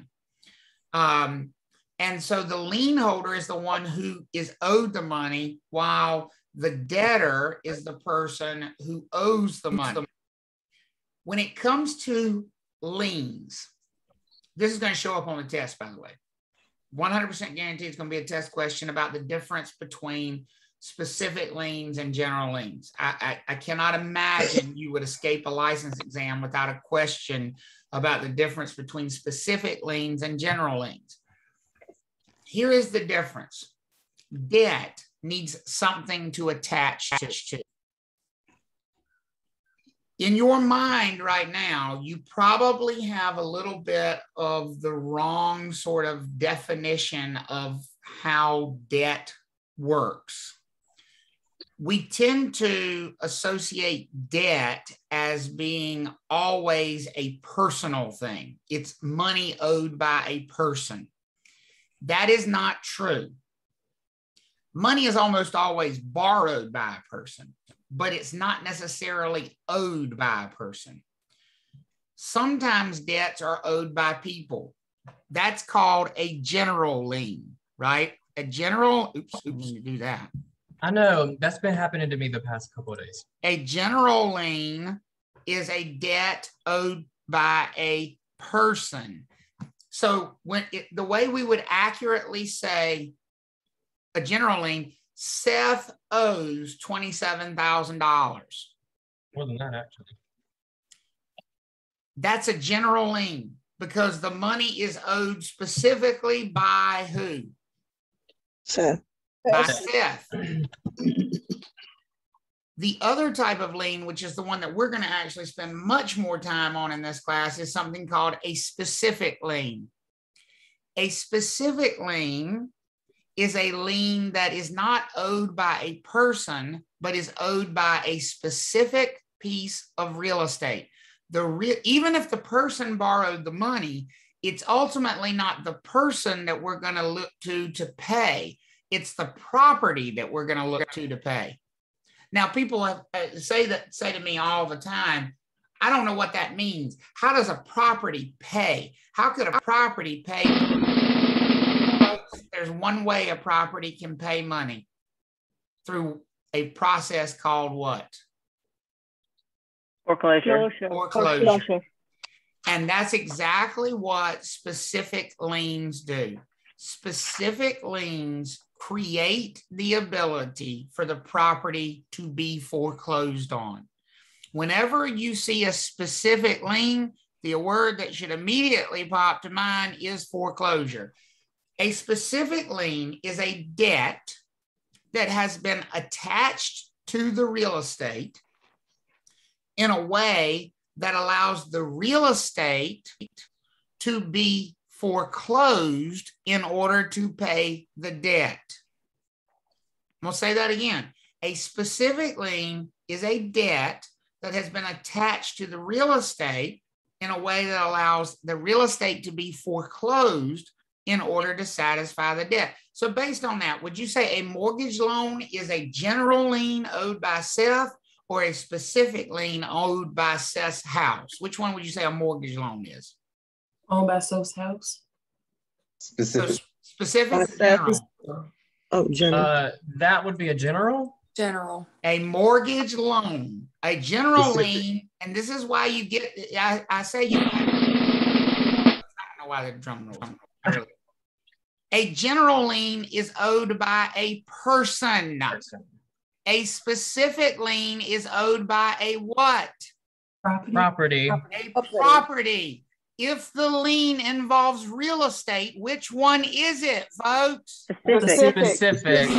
Stop being hard-headed. So I think I must have heard wrong. A mortgage loan, what kind of lien do we have? Specific. A specific lien, because if it doesn't get paid, what can it result in? Foreclosure. That's how you know it's a specific lien. Any debt that, if unpaid, can result in foreclosure is what kind of a lien? A specific lien. And here's the interesting thing, folks. They're not going to go after Seth for that money. They're going to go after his what? His house. Property. Property for that money. Because that's what the lien was attached to. It was attached to the property. Now, if Seth owes the IRS $50,000, do you think that's a specific lien, or do you think that's a general lien? General lien. A general lien. Because that lien is attached to Seth, the person. Now, here's what I want to point out to you. People in their brain get this all screwed up too. Which one do you think is worse to have? A general lien that follows you as a person, or a specific lien that is limited to that one piece of real estate? Which one is worse to have? General lien is far worse to have, because here's the thing.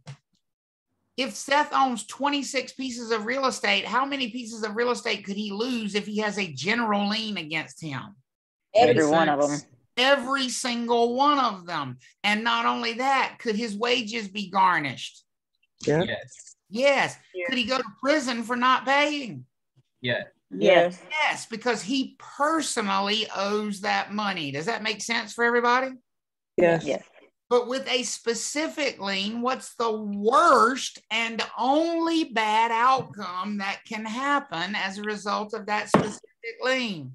Foreclosure on that property. Foreclosure on just that what? That one property. One property. If he owns 26 houses and he doesn't pay the mortgage on one of them, can they foreclose on all 26, or just that one that lien attached to? Just that one. Just that one. That's why we call them specific liens. Specific liens only impact that one piece of property. Does that make sense for everybody? Mm-hmm. Just that one piece of property. Thankfully, from our perspective, almost all the liens that we deal with in a real estate class are specific liens and not general liens. We actually have a very different terminology that we usually refer to general liens as, that you're probably more familiar with. You just haven't yet made the connection. Some of you may be familiar with this terminology. Have you ever heard of somebody who has a judgment against them? Yes. When someone has a judgment against them, guess what kind of lien that is? General. That is a general lien, right? Right? Mm-hmm. Specific liens only attach to that one piece of property. You're going to get a test question about that, about differentiating a specific lien from a general lien for sure. Absolutely. Now, when it comes to the specific ones, because those are the ones that we want to break down much more in detail, some of them are voluntary and some of them are not voluntary. So like, for example, if someone goes out and takes out a mortgage note, do you think that's a voluntary specific lien or an involuntary one? Are they being forced to take out that mortgage note, or are they taking that out because they want to? Voluntary. That's voluntary. Mm-hmm. But then we're going to talk about ones like property tax liens. Do you think you have a choice as to whether or not you get a lien against your property for property taxes? No. No. So that would be an example of an involuntary lien. So these liens, these specific liens, can come into existence in a couple of different ways, either voluntarily or involuntarily. Here's another set idea, super big idea, simple slide, but such a big idea. Specific liens are appurtenant. Now, we've talked about that word appurtenant. And this is where the rubber really meets the road as to whether or not you've actually made peace with what the word appurtenant means. What does the word appurtenant mean, folks? Runs with the land, attaches to the land forever. Attaches to the land forever, right? Attaches to the land forever. Hypothetical situation. Y'all ready? You ready? You ready? Mm-hmm. Yasser purchases a property and borrows $250,000 on a mortgage note, which becomes a specific lien against the property. Everybody with me so far? Mm-hmm. So Yasser owns the property. He's got a $250,000 specific lien to Bank of America on the property. Yasser sells the property to Taj for $300,000 without paying off the specific lien to Bank of America. Can Bank of America foreclose on Taj's new house? Yes. Yes. Mm-hmm. Yes. No. What do y'all think? Oh, you go, girl. Well, if he sells it, it goes to the person who owns it now. What do y'all think? Can Bank of America foreclose on Taj's new house? Its specific lien is appurtenant. Yes, they The could. lien runs with the land. Yeah. Who owns the land, folks? Yasser doesn't anymore. That's right. Who owns the land? Taj. Taj does. So can Taj, who had nothing to do with this debt, who didn't even know it existed, end up with her property foreclosed as a result of a loan that Yasser took out? Yes. Yes. Yes. And by the way, Yasser is laughing his ass off on a beach somewhere at Taj right now. Because guess what? They can't come after Yasser. Yasser is not responsible for the debt. The property was responsible for the debt. And so if the debt is not paid, they're coming after the what? The property. The property, and it doesn't matter who happens to own the property at that point in time. Absolutely. And Taj said, no, he will not be laying on the beach laughing somewhere, because she's going to take care of that. She's going to take matters into her own hands. So Summer asked, how do you prevent that? That's a good question. How do you? Well, these specific liens, I'm going to back up.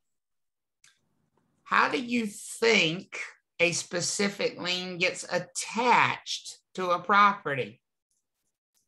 The developer. Wouldn't it be like really nice if there was like some central location where you could keep all the real estate property records and everything that might impact a piece of property in one place? It would sure be nice if we had a place like that, wouldn't it? Mm-hmm. Facebook. Deed of record. Facebook. Mm-hmm. Where do you think these specific liens are going to be recorded, folks? In the courthouse. At the courthouse in the county where the property is located. So what should Taj have done before she paid Yasser for that property? A title search. She should have done a title search, and she should have seen and searched for any liens that have been attached to that property. Does that make sense for everybody? Mm-hmm. And if she had been real smart, what she would have probably said to Yasser is, now one of two things is going to happen, Yasser. Either you're going to pay that lien off before I give you any money, which is probably not going to happen, because can we agree that Yasser probably doesn't have the $250,000 to pay the lien off before he sells the house to Taj, right? Right. Or if Taj was real smart, what she would say is, okay, Yasser, I can do math real good. If you're selling me the property for $300,000 and you've got this debt of $250 outstanding on the property, I'm only giving you how much money, Yasser? $50,000. $50,000, because the other $250 I'm sending to Bank of America to pay this debt off so that my property doesn't have a lien on it. How many of you all think that's an important part of the purchase process right there? Finding those liens and making sure they get satisfied before closing. Extremely important. Absolutely. Absolutely. Because these liens they haunt the property, folks. They come for the property. No matter who owns it, these liens come in the middle of the night and take the property. So that would be how you would prevent it. That's how you prevent it. You do a good title search. That's exactly right. And by the way, people are human. People make mistakes. Could things get missed in title searches every once in a while? Yeah. What do y'all think? I would think so, yeah. Nobody's perfect. Unfortunately, It happens all the time. As much as we'd love to say no, it does happen all the time because these are humans doing the search. Gosh, it would be nice, like, you know how you can go out and pay a company in case you get sick. They'll help you with the expense of that. And like you can pay a company, like if you wreck your car, they'll help you with the expense of that. Or you can pay a company if you die, they'll help you with the expense of that. What do we call those companies where you can pay them that they help you in case things go wrong? Yes. Highway robbery. You need title insurance. We call them insurance companies. Do you think there's a such thing, folks, as title insurance? Mm-hmm. So you get title insurance in case the humans who are doing your title search make a mistake. How reasonable does that sound now? Right. So now when somebody asks, when you're buying a property and somebody says, do you want title insurance? What's your answer going to be? Yes. Oh yeah. Cause I don't trust whoever's doing this title search enough to be sure they made zero mistakes. So yes, I want title insurance. I want some insurance company to help me pay for this mess if we end up with a title. So let me point that out. Would Taj be breathing a lot easier if she had done a title search, she missed the lien, and she bought title insurance? Would she be feeling a lot better right now if she had done that? Yes. Absolutely. Yes, it's a small cost in all serious compared to the advantages you get. So who would she be in contact with right now? If she realized that she paid him $300,000 and she missed the lien and it didn't get satisfied, who would she be in contact with right now? Her title insurance. Her title insurance company. She'd be filing a claim against her title insurance company, and they would hopefully help her satisfy this problem and get this thing fixed. That's why you have title insurance. See how you start to put the ideas together of why these things all make sense with each other? Yep. Yep. Okay. Now, absolutely. When we talk about specific liens, remember that some of them are voluntary and some of them are involuntary. The voluntary ones become a lien when we go to the courthouse and we record or file that lien against the property. When that happens, what's actually occurring is that the person borrowing the money is agreeing that this lien can be placed against their property. We actually sign a document called a deed of trust that says, I agree that my property can be used as collateral. That's a word that we're going to talk about quite a bit when we get to financing later on in the class, the word collateral. When you are allowing a lien to be attached to your property, what you're saying is, I'm okay with this idea that my property could be used as collateral, which means ultimately I'm okay with you doing what with my property if I don't pay you back? Taking Or it. it's closing it. Foreclosing it. Now let's talk It's about not taking. Let's talk about what foreclosure is, because that's a common misconception about foreclosure as well. Foreclosure is not actually taking of the property. Foreclosure literally translates to forced closing. A foreclosure is a sale. It's a forced sale. When somebody is foreclosing on a property, they're not actually taking the property from you. They're forcing you against your will to do what with the property? Sell it. To sell it. Sell it. Exactly right. A foreclosure is a forced sale. And I've had people say, that's not true. I'm like, how is that not true? They're like, they never gave me the opportunity to sell my house. They just put a notice on the door, said they were going to foreclose. I said, and when they put the notice on the door, how long did you have before they sold the house?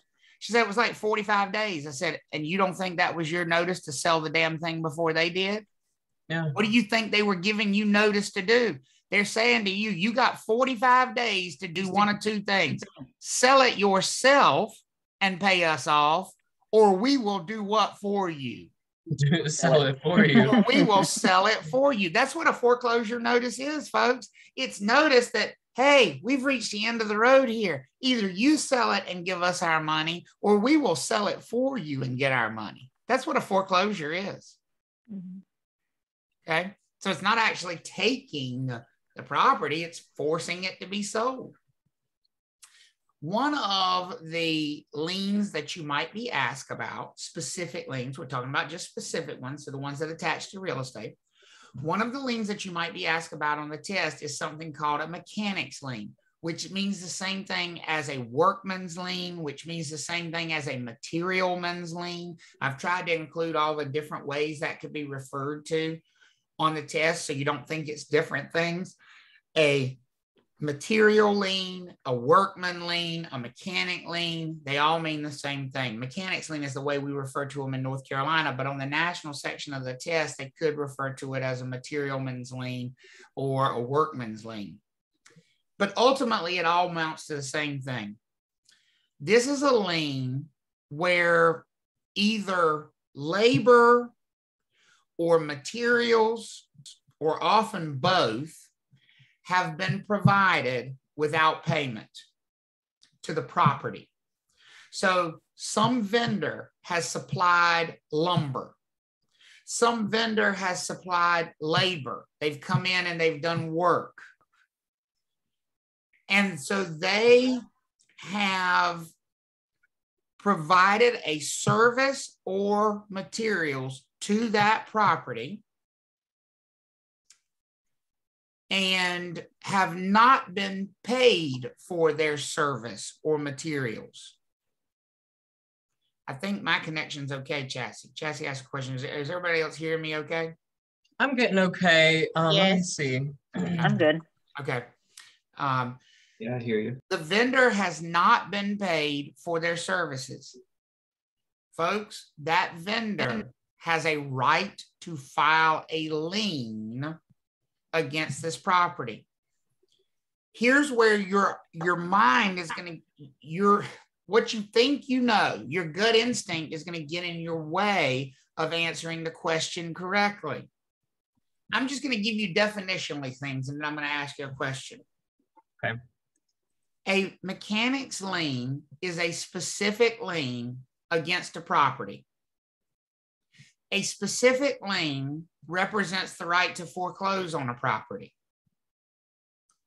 A mechanic's lien can be placed by any vendor who provides either work or materials to a property. Those are the definitional statements. Everybody good with that? Mm-hmm. Yes. Rachel has a landscaper come in and plant 3 rose bushes at her house, and she does not pay the landscaper.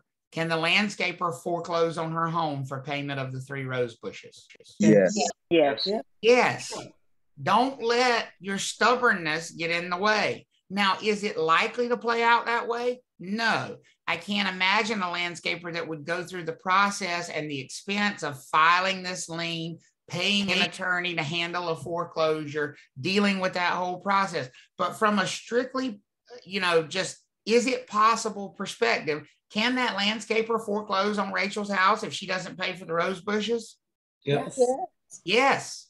That's what a mechanic's lien is. Now, obviously, these are much more likely to be with big projects, things that are big money. If you owe a handyman $200, they can file one of these liens and they can foreclose. But considering they're going to have to spend a couple $1,000s to file the lien and pay the attorneys to handle all of that, they're probably not going to. But if you owe an HVAC company $10,000, are they probably a little bit more interested in pursuing this if you don't pay them? Yes. Yeah. So this gets to be with bigger ticket items. How many of you have had somebody come to your door and the first question they ask you is, are you the owner of the house? Mm-hmm. Yep. Mm-hmm. One of the reasons they're asking that question is they only have the right to file a lien against the property if the work was ordered by who? Property owner. By the property owner. They have to establish that the work was permitted by the property owner. Now, in North Carolina, and that's why you got the North Carolina flag here. In North Carolina, these are our rules for mechanics liens. The lien itself has to be filed in what we call a timely manner. Basically, we do not give contractors an unlimited amount of time to file a lien. Here's what we don't want to have happen. We don't want to have some plumber who's driving through a neighborhood and be like, you know what, that house we just passed, I put a toilet in for them 3 years ago and they never paid me for that thing. I'm gonna go file a lien against that property. That would be chaos. Mm-hmm. And so these liens have a time limitation on them. In North Carolina, that time limitation is 120 days. And that clock starts to tick when the contractor walks away from the job. So the last minute that the contractor was on the property, the last minute they were doing work, the last time they delivered materials, start a clock. Think of it this way. When your contractor walks off the job, they're punching a time clock. How much time's on the clock? 120 days. 20 days. 120 days. Within that 120 days, if they want to file a lien against the property, that's when they should do it. Now, hopefully they get what during that 120 days so they don't have to worry about filing a lien. Hopefully what happens? They get paid. They get paid. And most of them are not going to be in any rush to file this lien because filing the lien is in of itself expensive. But if you're at day 110 and you haven't paid them, do they really need to consider filing that lien? Yes. Because if they wait until 6 months after the fact, you still owe them the money, but they lose the right to file a lien against the property. Does that make sense for everybody? Yes. Okay. So they can only file this lien within 120 days from when they walk away from the job. If they want to actually foreclose, then they have to do that within 180 days of walking away from the job in North Carolina. So they only have a 4-month period basically to file the lien and a 6-month period to foreclose on the property. Elizabeth, it does not result in a lien pendants in North Carolina. If they file the lien, what actually happens is the lien just attaches to the property. And so what would happen is when they sell it, if they choose not to foreclose, what would happen is when the property is sold down the road, the lien would be satisfied whenever it's sold in the future. And that's the most likely outcome. So basically, both of these timelines, the one to file or record the lien as well as to take action on the foreclosure, both start on the last day of work. That's right. That's Okay. exactly right. Thank you. So if you wait until day 120 to file your lien, you only have 60 more days to actually foreclose on the property because the clock's running at the same time. It's not 120 plus 180, right? It's not 120 and then you got another 180 days from filing the lien. It's a total of 180 days to foreclose. Got it. That's why most of them don't foreclose. Most of these liens are not going to get foreclosed, but that doesn't mean they're not going to get paid. Because imagine when the next buyer comes along who wants to buy that property, even if it's 5 years down the road, 10 years down the road, 15 years down the road. If you were a buyer and you're looking at buying a property and you do a title search on it and you find this mechanics lien, would you pay the seller for that property, or would you say to them, clear up this lien first, and then I'll buy the property from you? Which one would you do? Clear up the lien. And so that's the value in filing these liens. A lot of times they don't get paid till many years after the fact, but that because the lien is appurtenant and stays with the property, they will eventually get taken care of. Everybody all right with that? Yes. What if that business is no longer like they've gone out of business? Then, generally speaking, you would deal with that on a case-by-case basis. Whenever you needed to close the property down the road, you might have to go to court and get the lien dissolved or something like that. But, that's sort of a case-by-case thing. Gotcha. Okay. So when we talk about liens, we have to image, and this is how it looks. I'm sorry, Shondell, did you mean that for me, or maybe you unmuted by accident? I'm so sorry, I unmuted by accident. That's all right. That's all right. When we talk about these liens, it is very likely that real estate will have multiple liens on it. You need to get that in your brain. Whenever you're buying a property, it's very unlikely that we're going to find a property that doesn't have any liens. But it's going to be very likely to find a property that has only one lien, because almost every property is going to have a property tax lien, which we're going to talk about more in detail after lunch.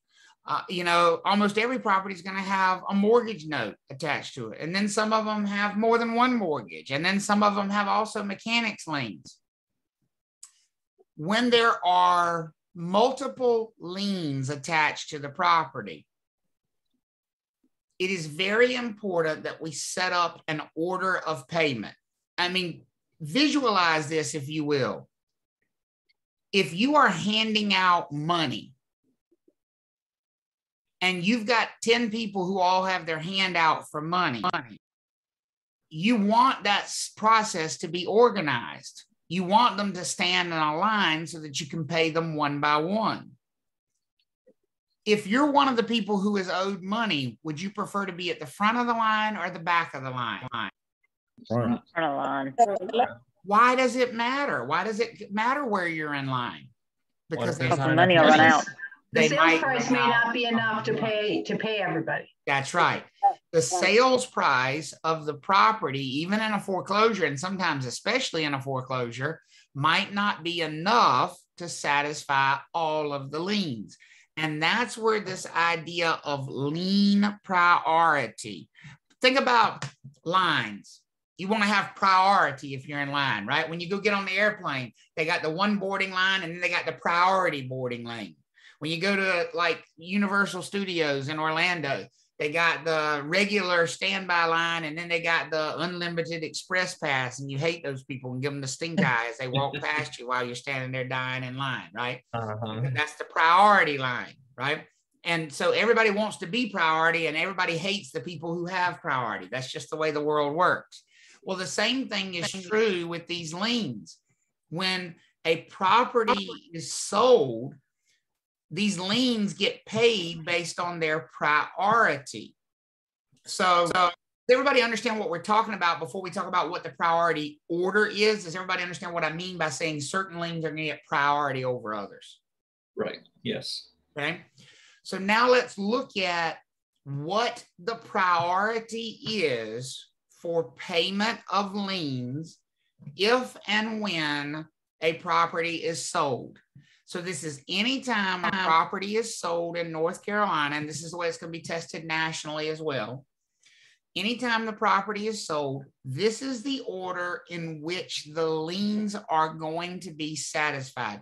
This is the order in which the liens are going to be paid off using the money from that sale. And this is true whether it's a foreclosure sale or whether it's a regular sale that doesn't involve foreclosures. This is the order of priority. So look at this. This is really interesting to me. What gets first priority ahead of everything else when a property is sold? The cost of the foreclosure. The cost of the foreclosure, if it's a foreclosure sale. Now, hopefully in most sales, we don't have a foreclosure cost because it's not a foreclosure sale. But if it happened to be a foreclosure sale, any cost associated with the foreclosure, like paying an attorney to deal with it, the court costs associated with it, all of that would come straight off the top and be paid first. Everybody okay with that statement? Yes. Mm-hmm. Then the taxes, any outstanding real estate taxes that are owed on the property, and special assessments. And we'll talk about what a special assessment is. A special assessment is just a one-time lump sum tax that's usually applied to a property for doing some project on the property. Like if the city comes through and puts sidewalks on your property, they will charge you for the sidewalks. Even if you didn't want the sidewalk, they'll still charge you for it. And what about that easement example that you were talking? Oh, never mind. That's in the agreement. The agreement with Carrie. Those are easements. That's not an example necessarily of a special assessment, but like street lighting, anytime that the municipality has improved your property, they can bill you for that. It's just a tax. And so any taxes and any special assessments get paid first in line after the foreclosure costs. I love the example that you give about your street. Well, yeah, like so on my street, we have sidewalks on one side of the street. And I live on the side of the street that does not have sidewalks, which I think is great because I don't have to deal with having an easement on my property for the sidewalk, number one. Number two, guess who has to pay for the sidewalks when they're installed? The people's land who the sidewalks are placed on. So those people on the other side of the street, they had to pay for those sidewalks. The city put them in, but those people had to pay for them because it was placed on their property and they paid for them through a special assessment. But I get to use the sidewalks and I didn't have to pay for them. Ain't that nice? Okay. And your dogs get to go over there and take really big poops. That's exactly right. And I do get to clean the poops up. That's the one thing I do. And by the way, when you have big dogs, just don't mess around with it. Gallon size Ziploc bags are the way to go. You know, like just, I don't even know how you people deal with the little plastic things they have at Petco.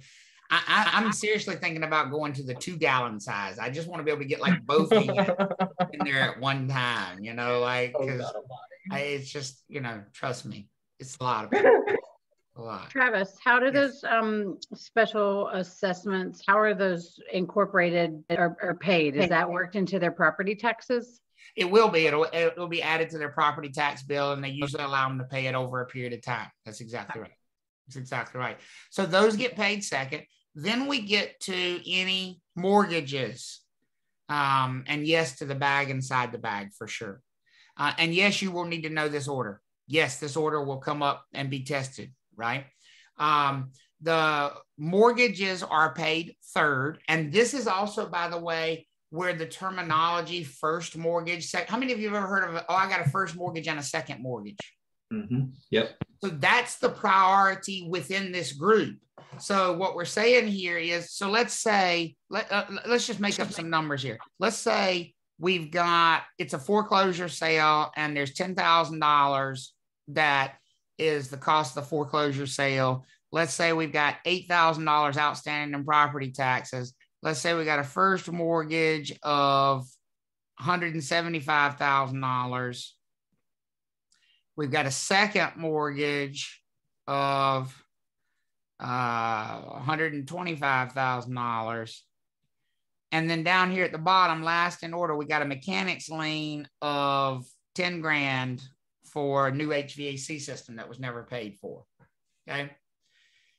So the property is foreclosed on and the property sells for $310,000. Okay, $310,000 sales price at foreclosure. What's going to get paid first? What's going to get satisfied first out of that? What are we going to deal with first? 10,000. Foreclosure sale. Right? Foreclosure. The foreclosure. So that 10,000 goes away first, right? Which if we're doing the math over here, minus 10,000, 300,000. so we're down to $300,000 remaining, right? All right, what goes next? Property taxes, 8,000. The property taxes of $8,000 are going to get paid. And by the way, I just want to mention it was the HVAC system. It's the HVAC people that are foreclosing. So they're the ones foreclosing because they have the right to foreclose, right? But they don't, just because they're the ones to foreclose, are they the ones to get paid first, or is this order going to be followed? The order. This order is going to be followed. So now we got to pay off the $8,000. So how much money is left over? 292. 292. So now we get to the mortgages. Are we going to pay the $175,000 first mortgage first, or are we going to pay the $125,000 second mortgage? 175. 175. You know, and one of these might be a home equity line or something like that. Doesn't matter. What matters is whether it's the first or second one recorded. So we're going to pay the 175. Which leaves us with what is that? 117. 117. 17. So that one's satisfied. Now, out of this 117, now we need to pay off what? The second mortgage. 125. 125. Houston, we don't have enough. A problem. It's gonna be negative. Oh yeah. We have a problem. So we're going to give the remaining 117 to the second mortgage holder here. Does that make sense for everybody? All of that is going to them. Now they're still short by $8,000, but they're going to get the 117. The HVAC company, who are the ones who foreclosed, how much are they getting out of this foreclosure sale? Zero. Or as my Spanish-speaking friends would say, nada, not a damn thing. Nothing. Right? Nothing. Zero. And so that's the danger of being at the back of the line. I call this like the world's worst buffet line, because if you're at the back of the line, you're gonna starve on this thing. You ain't getting no mac and cheese. The money with the lawyer and everything. That's it. So it's not worth it. So how do we all feel about this idea of lien priority? Everybody feel pretty good there? Okay. And then the last thing we want to talk about before we take our lunch break, because when we come back from lunch, we're going to focus on the biggest of all liens, which is the property tax lien and the math around that. We get to do math after lunch. Aren't you excited? I can feel the excitement boiling out of you. Feel something boiling out of you. I don't know what it is. Is an encroachment. I mentioned encroachments earlier. An encroachment is just a limitation on a property because some improvement crosses the property line. Look at this picture. The white lines are the property lines. Do you notice an obvious and glaring problem when you look at where the property lines are in this picture versus where the improvements are? Somebody's pool is in. Somebody done messed up right here. This is a problem. Because if you own lot number 1 right here, the person who owns lot number 2 back here, can they fill your pool in because it's on their property? Yes. Sure they can. It's on their property. This is called an encroachment. And one of the big things to understand about an encroachment is it's not a problem just for lot number 1. It's also a problem for lot number 2. Does that make sense for everybody? It's a problem for both lots. It's a problem for both of them. They probably can't get, actually they can't get a loan. That's it. This has got to be remedied. And by the way, the easiest way to remedy this would actually be with an easement. If we could get an easement here, that would be a great way to remedy this thing. Because what we would like to get is an easement right here. And by the way, would this be an appurtenant easement or would this be an easement in gross? If we could get an easement right there to allow the pool to stay, would this be an appurtenant easement or an easement in gross? Easement. Appurtenant. Appurtenant. Which one would be the dominant property, 1 or 2? 1. 1 and 2 would be the subservient. Yeah. And Russell, yes, we could move the property lines and buy that land, but the easement would probably be the easier solution for something like that. And that, folks, is a good place for our lunch break. How about that?